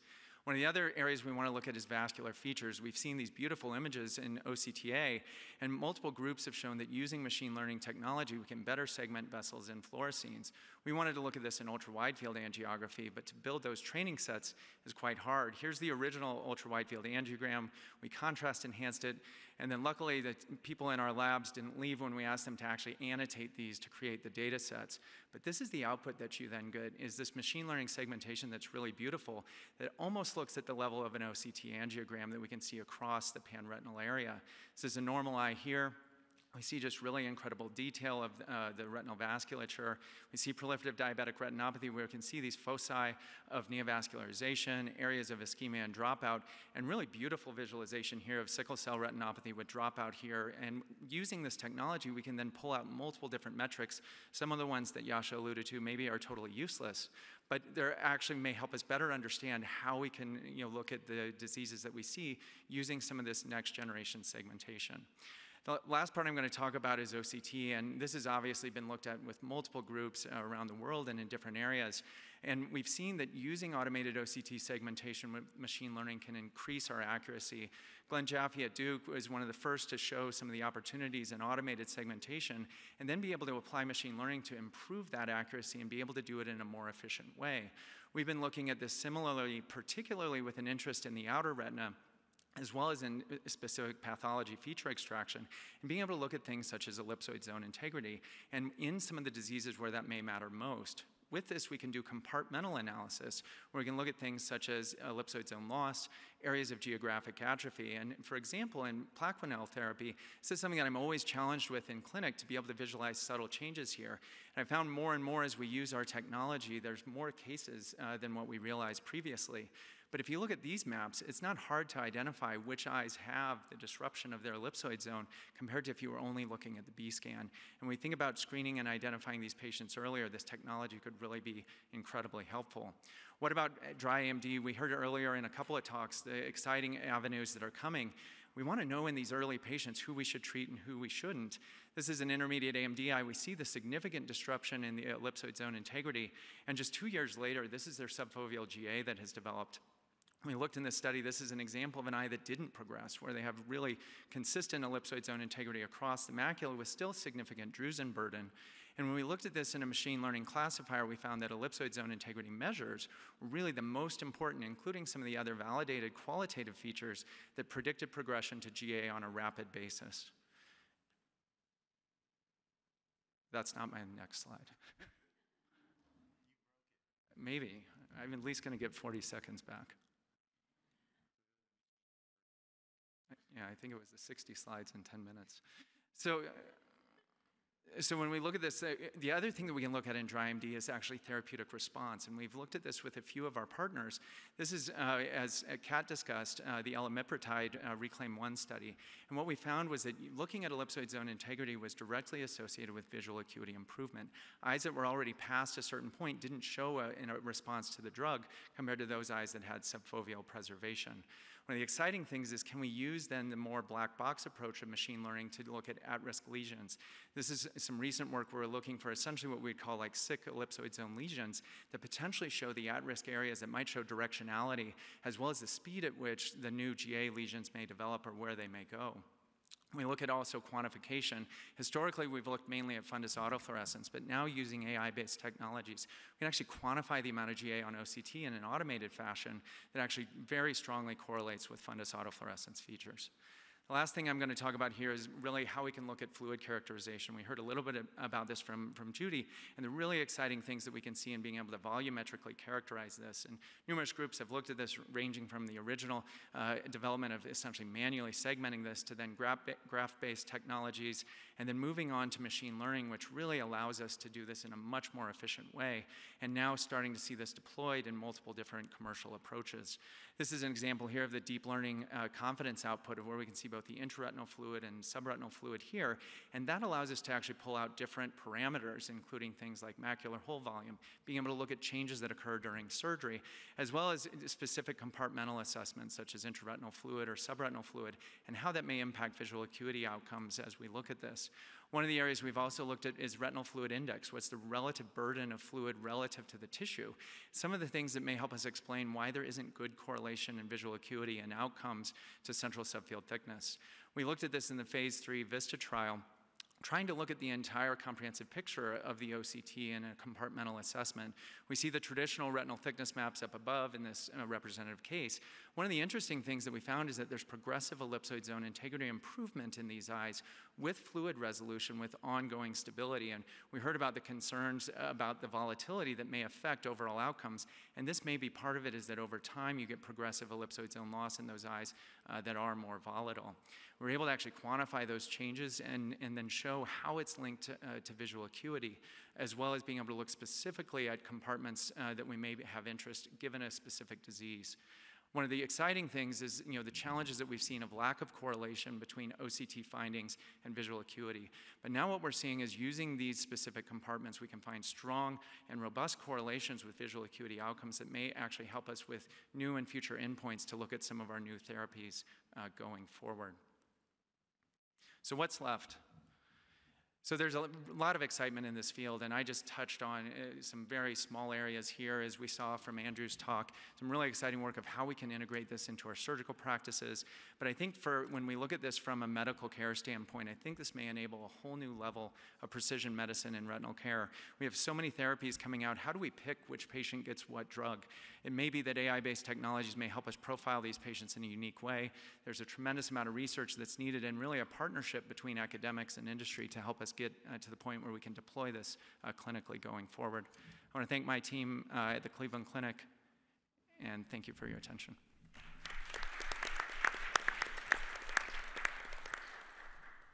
We're going to continue on. We have food and such for the break, but we're going to get to it right afterwards. We'll finish the program so we can finish on time for everybody, and we'll still do the drawing, so don't worry about it. You will get your chance to win these headphones. So our next to last speaker before we go to the panel, Sunir Garg. Sunir, thank you for joining us. What we've learned from the COVID-19 pandemic, changes in retina practice that are likely to stay. All righty, thanks, Sunil. So, the pandemic we're sort of kind of getting out of it. It's interesting how quickly we all went from masking to very few masks in the audience. It sort of sucked, but there was some good that came out of it. My house got fixed, and all the broken things that were happening got fixed. My kids actually knew that I lived in the house, so that was awesome. And I got to finish and do a bunch of research projects, so we'll talk a little bit about that. Most of it will be about prevention and prophylaxis of endophthalmitis during intravitreal injections. We'll talk a little bit about povidone iodine, chlorhexidine, speaking, and then mask use. So povidone iodine is still really the only agent that's been shown to reduce the risk of endophthalmitis, at least in cataract surgery. And that study came out 30 years ago. It's widely used, it's cheap, you can find it everywhere in the world, but some patients really hate it. And they hate it because it messes up their cornea, so much so that some patients say that I have an allergy, and I'm sure you guys have heard that every week, that I don't want that stuff because I have an allergy. Let's talk a little bit about iodine. Iodine was first isolated about 200 years ago in France, and the vapor of iodine has a purplish hue or a purple haze, and it was named after the Greek Iodes. I don't know how to speak Greek, but nonetheless, which means violet. Then in 1873, a French researcher found that it had antimicrobial properties, and in 1908, tincture of iodine was first used to sterilize the skin for surgery. Povidone iodine was discovered in Philadelphia, go Philadelphia, in 1955, and it has several advantages over regular iodine. It releases free iodine slowly. So the reason that povidone works is because of free iodine, but it's much less irritating. So if you think povidone iodine is irritating, wait until you got fresh iodine. Causes less toxicity to the skin, doesn't stain the tissue a bluish purple, it's longer lasting, and it has slower absorption into soft tissue, and it's more soluble. And it's on the WHO list of essential medicines. So we hear about allergies, but a true iodine allergy probably does not exist, partly because it's just too small to be allergenic. Your thyroid needs it, and we pretty much eat it all the time whenever we have table salt. And even if patients say, you know, I'm allergic to contrast, how many people have asked that question? Are you allergic to contrast? Probably doesn't really matter. Povidone iodine is probably okay. One study looked at patients who had a known contrast allergy. This is like the CT dye or something. But when you tested their skin with it, only about 10% of people had an allergy. And when you looked at different brands of contrast, there was very little cross-reactivity. And if there is an iodine allergy, it's probably not the iodine, it's all the stuff that's mixed into the iodine. The other question we often ask is, do you have a shellfish allergy? Oh, maybe I shouldn't do povidone iodine. It's actually not the iodine that people are allergic to. It's some of the muscle proteins, the tropomyosin and the parvalbumins that are the players. There was one case of true anaphylaxis after povidone iodine, and that was in a kid. One thing that you shouldn't do, like all of us hate the patients who come in and are like, oh my God, I'd rather go blind than have my eye burn all day long, and I'm gonna keep calling you every hour. And so there's this thought, well, let me be nice to the patient and skip the povidone iodine, and perhaps I'll just use topical antibiotics instead. Maybe I'll pre-medicate you for a few days beforehand like the cataract guys do. So there's a series out of Mass Eye and Ear and Dean McGee that looked at 5 eyes of 5 patients who actually had the Mercy antibiotic regimen, and none of them got povidone iodine. Of those 5 patients, they got a total of 53 shots, and all of them developed endophthalmitis. So don't do that. There's another series that did that as well. The incidence of endophthalmitis was 1 in 300. Don't do that. Then in the DCRNet, there was also 3 of these pity cases, 3 eyes. Only took 13 shots for all 3 of them to get endophthalmitis. Anyway, so don't do that. That would make you sad. So there's an interest in finding alternatives to povidone iodine. One of the things that's sort of been popularized recently is hypochlorous acid. This is the same stuff that people use to treat blepharitis. One study looked at 5% povidone iodine, 2.5% povidone iodine, as well as hypochlorous acid, and they found that the 5% and 2% povidone iodine were pretty much the same, except they thought maybe 5% was better for prophylaxing against strep. But they found that hypochlorous acid was meaningfully worse. Now, some of our colleagues have published other data to suggest that maybe it's just as good, but I think the preponderance of data suggests it's probably not as good. So perhaps just stick with povidone iodine based off of this. Another option of chlorhexidine, at least in our scrub sinks, you have 2 different scrub brushes. You can choose a betadine or povidone iodine scrub, as well as a chlorhexidine scrub, so it's a great antiseptic. But a lot of the chlorhexidine that's available will say on it, do not irrigate your brain, meninges, or the eyeballs with this stuff, because it's often mixed with alcohol, and the alcohol will cause a bad epitheliopathy. There was a study out of Australia that looked at aqueous chlorhexidine. That means basically an alcohol-free preparation of it. And they did 40,000 injections with really low-dose chlorhexidine, 0.05% or 0.1%, and they only had 3 endophthalmitis cases. That's an incredibly low rate, regardless of the series that you look at. They thought only 1 of those patients had a suspected allergy, and they noticed that the patients seemed to be more comfortable with it. There was another study that looked at 40 consecutive patients. The first 20 got povidone iodine, the second 20 got chlorhexidine in 1 eye only, and they found that the pain scores were worse with the povidone iodine, and they found that the culture positivity was pretty comparable. So we did a study looking at patients who are coming in with bilateral injections. We took 50 patients, randomized one eye to povidone iodine, one eye to chlorhexidine, looked at their pain scores, looked at the cornea, which causes me shudders to even think about the fact that I looked at the cornea, and then cultured the conjunctiva. Our primary outcome measure was the Wong-Baker score, or the smiley face score, and we looked at these other things as well. The long and short of it is there was a significant reduction in pain immediately after the shot, but post-op day one, it trended towards significance, it didn't meet significance, because half the patients really didn't have pain regardless of what you did. But for the other half that had pain, the eyes that got chlorhexidine were way more comfortable than the eyes that got povidone iodine. That was true immediately after the shot as well as the next day. When you look at the cornea was a lot more beat up with povidone iodine, but an easier way of looking at it is just with fluorescein. The top is with chlorhexidine, the bottom with all the PEEs is in the betadine group. So you can imagine why the patients are so miserable. Culture positivity was pretty similar between the two groups. So the take-home points here is, for patients who hate povidone iodine, aqueous chlorhexidine is potentially a really good option. So masks. We all started wearing masks, but before the mask, we had a debate in our group about whether we should wear masks or no. We couldn't come to a consensus. Most of us had adopted a no-talking policy, which is basically just shut up before you do the shot. And then some of us wore masks. So out of 400,000 injections, it didn't really make a difference. So if the doctor wears a mask, doesn't do squat. That's the take-home there. But then the pandemic came around, and everybody started wearing masks. So this was the study we wanted to do. So we looked at a series of time, about 6 months before the pandemic and 6 months after the pandemic. This is a cover of Retina Times. The bottom left-hand corner is Judy Kim. Hi, Judy. Still looking great, even with the mask. We looked at 500,000 injections. The incidence of endophthalmitis was 1 in 3,500 in the no face mask group. So this is basically no talking, but no face mask, and dropped to 1 in 4,700 in the universal face mask group. But because the incidence is so low, even with 500,000 injections, we still weren't powered to detect a difference. But if you looked at the culture positive cases, there was a meaningful difference. 1 in 11,000 in the no face mask group, and only 1 in 23,000 in the universal face mask group, and none of those eyes had developed endophthalmitis from oral flora, and that was significant. So the take-home message here is the universal face masking seems to prevent culture-positive endophthalmitis as well as endophthalmitis from oral flora.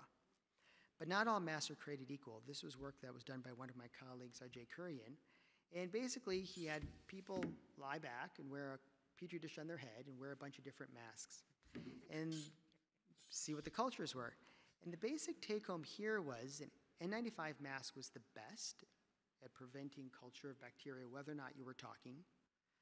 But a tight mask, a tight surgical fitting mask, was actually sort of bad. And we've all experienced this when we're at the slit lamp. Sometimes our lenses fog up when patients are wearing certain types of masks because some masks are tight, so the air has to vent somewhere, the breath has to vent somewhere, so it can vent toward the eyeball.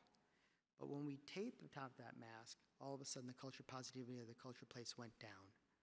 So the take home here is if patients are wearing a tight-fitting mask, if you're going to use that mask, there may be some advantage of taping the top of it.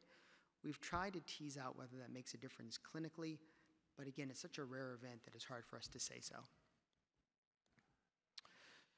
Okay, so in summary, endophthalmitis happens no matter what you do. Antisepsis is critical, antibiotics are not. There's alternatives to povidone iodine. That alternative is probably chlorhexidine as our next best option.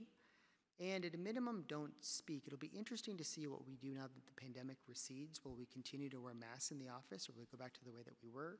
Only time will tell. Thank you very much.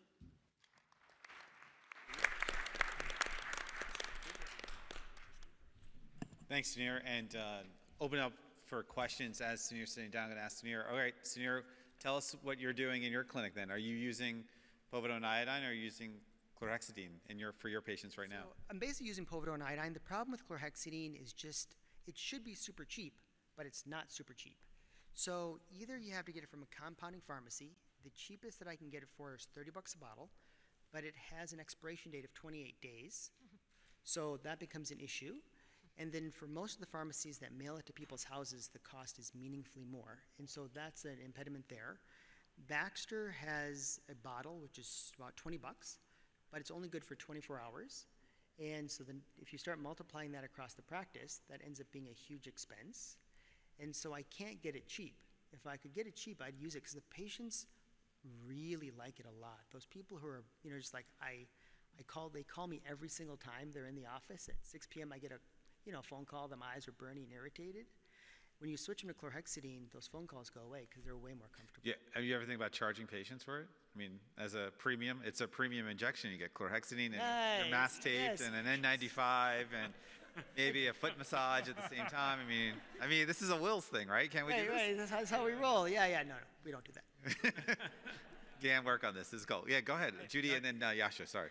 Yeah, I find that sometimes the patients with dry eyes, severe dry eyes, are even more bothered by povidone iodine. So sometimes I have them use more aggressive artificial tears for 3 days prior to coming in, trying to alleviate some of that dry eye plus povidone iodine effect.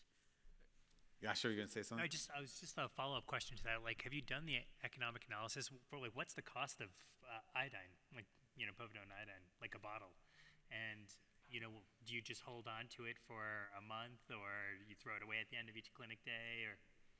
Well, I don't think that it gets thrown away, but we go through a ton of it. But it's probably we keep it for a few days, whatever that might be. On Fridays they get pitched; they don't get kept over the weekend. Mm-hmm. But the povidone, it's because the chlorhexidine, I can't. No matter how I get it, when I get it in a similar sized bottle, it still ends up being like $90 a bottle or $100 a bottle, which last I checked, povidone was still pretty cheap. It may have gone up recently because of the pandemic stuff, but there was a meaningful price delta. So when we did a back of the envelope calculation, it would end up being like 20 grand more per doc or something. So it's a meaningful delta. Has anybody used ketorolac for post-injection? Yeah, so that seems to help too. The topical non-steroidal, I have the patient put in a drop before they leave and a drop before they, after they get home, and that also seems to cut down pain meaningfully. I don't know. I've used it for some time, but I think it's more of a placebo effect. So I've stopped using it. But I think some patients truly believe in it. One of my patients actually came with a paper, saying, "Can I try this?" I had one patient where, although I don't think she has an allergy, she clearly has horrible reactions. No matter how little we put on, she'd send me pictures of what her eyes looked like, and she gets bilateral. And so I sent her to cornea to try to figure out what we could do, and she actually takes steroids, topically. And that, I haven't tried ketorolac, but she does it usually for 2 days after the injections, doesn't use it preceding. It's made a huge difference, and we can still use the povidone iodine. I'm curious, so you were one of the first people who really made me start thinking about not talking and about the idea of mask wearing with injections, and the pandemic has now opened these doors for us to do it without. I remember when some people would walk in, you'd be worried the patient would think, oh, something's wrong with them because they were the only ones doing it. Now we can do that. Do you see, as mask requirements change and your patients aren't coming in with masks and you may or may not be wearing masks, it still seems like that door is really open, that when you go back to the procedure room to say, okay, now everybody's throwing their mask on, what are you going to do? Yeah, so I don't know. That's the short answer. I like wearing a mask personally because I've gotten less colds and stuff than I did before. But with the patients, and Philly's still a little bit more pro-mask than some places in the country, but patients are sort of fed up with it. And then the question becomes, are they going to carry a mask into our office? Probably not. Or if they do, it's going to be the same crumpled up one that's been in their pants since the last injection. Right. And then am I going to provide a mask? And then there's an expense for that. Yep. And so, and it's a pretty rare event, so is it worth the money? I don't know. I found mask wearing has decreased the amount of patients talk, and in a uveitis clinic, that's incredibly important. So free masks for everybody at Cola Institute. Any questions from the audience? I can see a couple, and I'm sorry, go ahead, right there, yeah.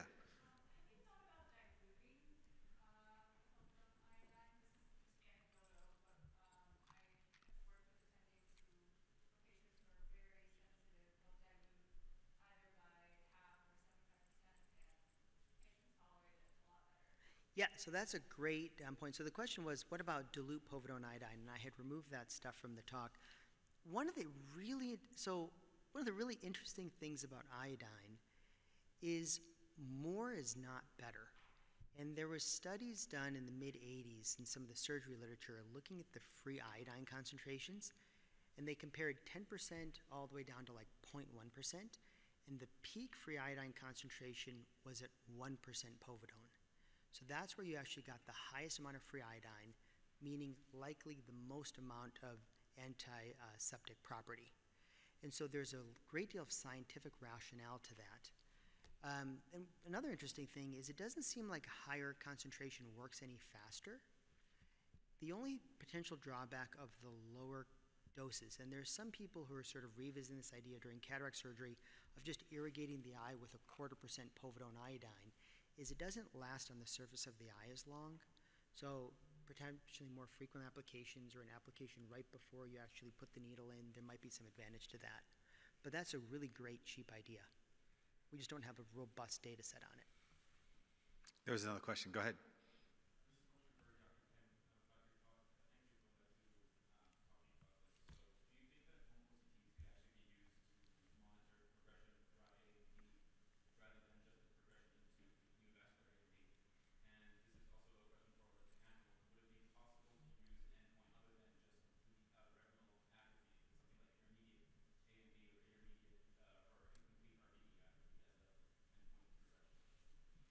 Thanks for the question. I will answer the first one, and I'll leave the second one to others.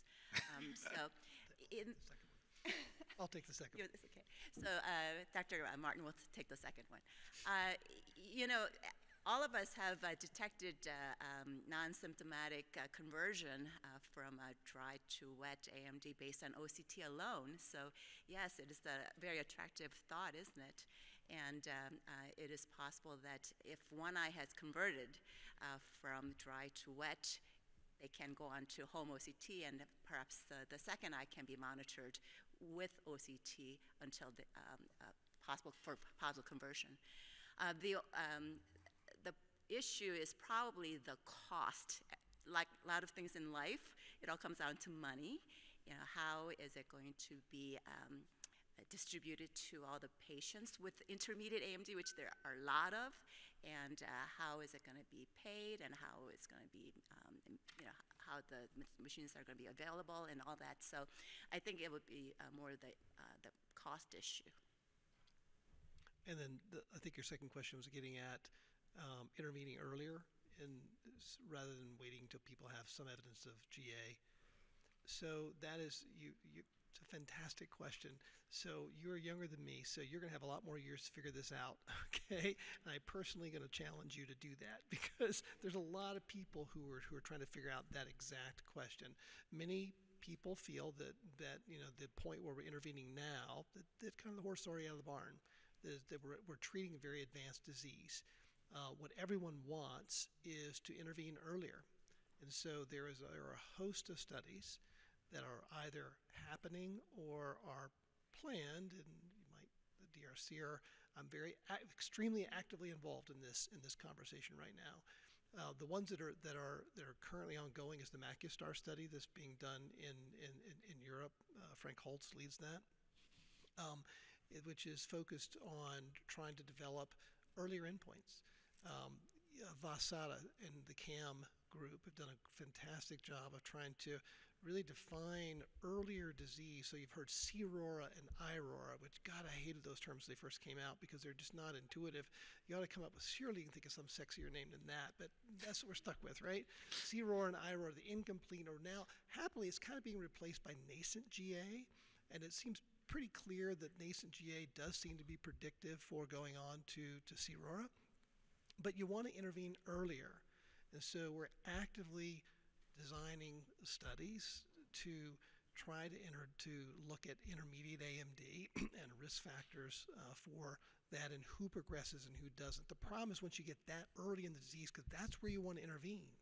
The problem is that the predictive, it's going to be very difficult to pick out someone who has a 80% risk of progression that far back. That's the trick, because if you don't figure that out, then you're going to wind up you're going to have to treat huge numbers of people, most of whom don't need to be treated.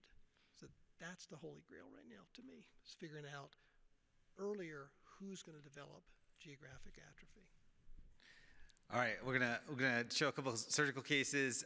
We asked some panelists to show us or send in some videos. I'm going to actually start. I'm going to ask Peter, how did you repair inferior detachment, single break, 6 o'clock, 55-year-old person? I'm old. I like buckles. Okay, you're gonna buckle. Would you drain this in your old age? Your presbyopia is pretty bad at this point, and I mean, there's not a ton of fluid. I mean, certainly we will drain in the bed of the buckle. It's easy to drain, but I wouldn't need to drain it flat. Like I wouldn't do multiple drainage, or I wouldn't do a cut down. okay. All right. So Yasha, when you drain, what's your drainage technique? Do you have a particular way you like to drain? Nothing fancy. Just actually don't cauterize the bed. Just stick a 30 gauge right on the side of the buckle. All right, so I was going to show my video, but actually Kat's video is way better at showing how she drains. Kat, this is your case you just did with Jess, I think, just recently, one of our fellows. How do you drain? What would you do for this case? I really like chandelier buckles for draining. I feel like it's good for teaching. It makes me feel better when there's a fellow involved because I feel like we share visualization. So this was my first time actually using we'll get to it. I typically have just done like the hand skim needle, but we use something different here. This is us finagling with the cryo at Cole for a little bit. But we use the Vortex, external drainage depressor, which we don't have an external shot of, but is really great. You can actually just externalize the needle, and you can really see where you are and sort of get that sort of controlled visualization while you drain, which I think is really helpful. It was my first time using it. The patient was like 16, and the detachment had been there for like 3 or 4 years. You can see all the subretinal bands that are there, but I think it went really nicely. I don't know if anyone else does chandelier buckles. Yeah, I do chandelier buckles. I like I used to do a needle drain technique. I like this Vortex subretinal needle. Justice, were you going to say something? Any thoughts on it? No, I mean, this one I definitely would have approached it the way Kat did. In a 16-year-old. At 55, I probably would have done a buckle bit for that. Because my general view is try to not drain. Gotcha. Dan, reverse pneumatic for you. Is that what you're doing for these now at this point? Pretty much. Okay, good. Thank you, sir. Thank you, sir. All right, Kat, this is your case. I don't think could you hit play on this video? I'm so sorry. I didn't have it go automatically. Tell us about your case that you're doing here. Yeah, Hung Ween did this case with me. Nice job. I forget how old this patient is. I think they're in their 50s. They're phakic. I think they're phakic. And they had a GRT that was present. And so you can see that the GRT is present from like 12 to 3. And then they also had some additional horseshoe tear superiorly to it. We decided to do a buckle vit in this case, which I think is a discussion on its own. But when I saw those other horseshoe tears superiorly, I just felt like I would really appreciate having that sort of extra support.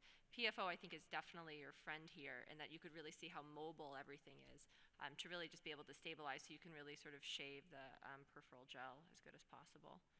So the phakic patient, does anyone here make these patients pseudophakic when they do this kind of case? Anyone do a phaco at the same time? Peter, I know you do a lot of combo phacos. Would you do a phaco in this one? Not in this case, because I'm going to be making it more near. Most of my combos are macular cases. In this case, I would just leave the lens and have them have cataract surgery when their prescription stabilizes. All right, is someone gonna tell me that they do a primary vit? I'm not afraid of you saying you do a primary vit. There are people here who would disagree with you, but anybody do a primary vit on this kind of case? I do. Excellent. Tell us your reasoning why, and go for it. Well, I found that I don't need to do buckle in these cases if I can get really good shaving and cleaning up at the edges, and good laser, and make sure the fluid is all out. I've had great success with vitrectomy alone, and any additional procedure you do, anything you add, you always have to think about the risk-benefit ratio. So I'm a minimalist. Gotcha. So, and does the age of the patient when they have this change your mind, Judy, at all? Do you see, is this like 50 or 55-year-old with a GRT versus somebody who's older? Does that change your mind about adding a buckle or not? Well, older patients are usually pseudophakic already, so that's even easier to do a really good cleanup. Fair enough. Excellent. Anybody else? Yeah, Yasha. I think the beginning of the surgery is sort of the crux of it, right? Where, there was incomplete poster-hyaloid separation in GRTs. And so, there's a couple of times where I've done a GRT without a detachment and said, oh, well, it's Monday, we'll go to the OR on Wednesday. And then all of a sudden the GRT is like 3 or 4 clock hours larger than what it was on Monday. And I think that's just because as the vitreous continues to pull and unzip it. So using Kenalog-assisted hyaloid elevation is arguably the most important part, whether or not you put a buckle or not. I think if you put a buckle, you just have to be careful that your buckle is not high because you're risking slippage. And so sometimes you end up with much shallower buccal than you usually do in buccal vids. I think that's a really good point, and that's what we encountered here. We got slippage, and then I think because of the shape of the buccal, it's really hard to sort of get good laser. You're often fighting that angle. And if there's a little accumulation of fluid, as we sort of had here before, it's just, it kind of works against you in some ways. So I think that's a good teaching point from this. Mark, what are you going to say? You're looking at me funny, but that's something new. That's not new. I've looked that way all my life. Not a big fan of buckles. I wouldn't buckle this. Worried about slippage. Worried about slippage even without the buckle because, you know, you put the PFO in, it looks so beautiful, high fives all around, and like, can I just leave it in? You know, I've had a few patients where I leave it in for a week or two and then just take it out, and sometimes that's the better option, I feel, because I want to put gas in this eye, but as soon as I put air in, I'm worried it's going to slip. So do I go directly from PFO to oil? I mean, I know that's nice, but then you buy the patient another surgery. So what's your feeling on this? So if I do a primary vid on these, it's a slow drain at the edge. The most important part to me are the horns of the GRT. So making sure you get good laser, and then as you're draining posteriorly, stay at that posterior edge, anterior, and just hang out. Sing a song, sing a second song, sing a third song. Make sure it's dry before you go any further back. So that's fine. It's time. That's the most important thing, at least in my mind, and at that point. And there are people who would leave perfluorine in. I just met a patient who has her perfluorine that's stayed in her eye 20 years. She forgot to go back to have it removed. So that was actually kind of interesting. I'd never seen that before. It's pretty cool. He has half her eye. Everyone's like, she's got silicone in the eye. I was like, nope, that looks like perfluorine. She had it 20 years ago. And she tolerated the typical, How does her inferior retina look like? She's attached. She looks awesome. Of course she's attached. She's attached really well. She's outer retina alive. Well, she's count fingers, but she'll brisk count fingers. Retina win. All right, let's get to Yasha's case. Yasha, you have an 84-year-old corporate lawyer with a reddish egg-shaped scotoma. Thank you for that description. Take us through this, man. Yeah, so he received a bevacizumab injection by a retina specialist and came to see me for a second opinion. His vision was quite poor at count fingers. You can see sort of the classic sub-ILM hemorrhage in the central macula and sort of the settling of the RBCs and serum, and then a subhyaloid hemorrhage inferiorly. And there's some degree of chronicity to it. You can start to see the blood is dehemoglobinizing. And superiorly, you see subretinal hemorrhage. So you have blood in 3 layers, and then sort of following that artery that comes off, you can see that there's an elevation there. So here there's incredible amounts of shadowing from the sub-ILM hemorrhage. And you know, the question when you're evaluating these is, where is the blood? Is it all in the sub-ILM space? Is it in the subretinal space? Because if you look superiorly there, you can see that there is in fact some subretinal hemorrhage as well. And then this sort of helps you with your surgical planning as to, are you going to be just removing the pre-retinal component to this, or do you need to have subretinal hemorrhage displacement? All right, so let's ask this question: who's taking this patient to the OR quickly? All right, there's lots of hands. Everyone wants to operate. Well, you have to understand what this is, right? So even though the patient's 85, well, he actually put it at the bottom. I mean, with the hemorrhage is the way it is. This is RAM, right? Until proven otherwise. So those patients, you know, Harry Flynn did a big series on not operating on these cases, and he did remarkably well. So you got to understand the reason for the subretinal hemorrhage before you decide to operate. So if this is AMD, it's a totally different story. Yes, I was about to ask why they get a bevacizumab, because I didn't see AMD in the fellow Yeah, eye. I did not re-inject. You know, I think a big part of it is some people argue that RAM has some value in terms of reduction of intraretinal fluid. There's no strong evidence to support that. So I don't, even if when somebody has a RAM and intraretinal fluid, I don't treat them with anti-VEGF therapy. All right, the interesting thing is, you know, the sub-ILM component should go away. And the question is, you know, if you go in there quickly, you obviously, you know, visually rehabilitate him faster, you know, to go in. The question that's really tough with the imaging is what's subfoveal from the subretinal hemorrhage part that you just can't. Well, you know, one of the interesting things, I was sort of talking with some of my colleagues about this, and, you know, we were talking, and so it's like sort of the blood goes to the point of least resistance. So if you have an excess of blood in the pre-retinal space, by definition, there's likely to be less blood in the subretinal space because you have a pressure gradient where most of it is in the preretinal space. And so that's why in these sort of like large, like sort of egg-shaped sub-ILM hemorrhages, you have like sort of a central area of preretinal hemorrhage, and then around it is where the subretinal hemorrhage is. All right, let's take you to the video because we want sort of back to reality. Oh wait, sorry, you wanted to show this. Go for it. I know you were excited about showing this. Oh yeah, so I sort of love this because anyone who's ever like turned themselves into an imaging nerd knows that when you look at new blood on autofluorescence, it's dark, and when you look at old blood on autofluorescence, it's bright. And the rationale for why that is because essentially hemoglobin in the oxygenated form eventually breaks down into deoxyhemoglobin and bilirubin. And what you're seeing on autofluorescence is you're seeing bilirubin.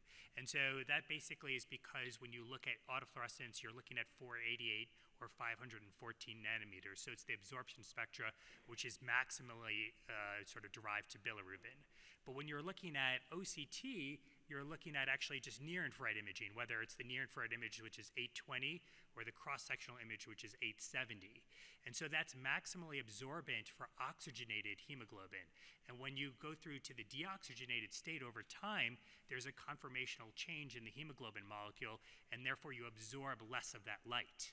So just by proxy over time, as you go from oxygenated to deoxygenated hemoglobin, all of a sudden you can see the retinal layers deep to the ILM hemorrhage. So it sort of gives yeah, that's pretty great. Or you could just look at the fundus photo. That works also. So let's let's go to your surgical case. Sorry, I couldn't resist, man. It was awesome. But like, can we just look at how the guys do it, bro? I mean, wait. Oh, I'm sorry. The video. Can you hit play over here? I think it's in the back. Yeah, there it is. Thank you. Go for it. Yeah, I should take us through, man. All right, so this is my fellow Mina, who's an awesome retina surgeon and a really good dude, and he's working hard to get the hyaloid up, which is kind of impressive for an 85-year-old to have such a taut hyaloid. But here we're bringing it up. You can see there's some residual vitreous hemorrhage. We're using tissue blue to stain the ILM, and we create an inferior flap and then bring that up to the area of that bleb, and the ILM is significantly thickened just from the chronicity of that blood underneath it.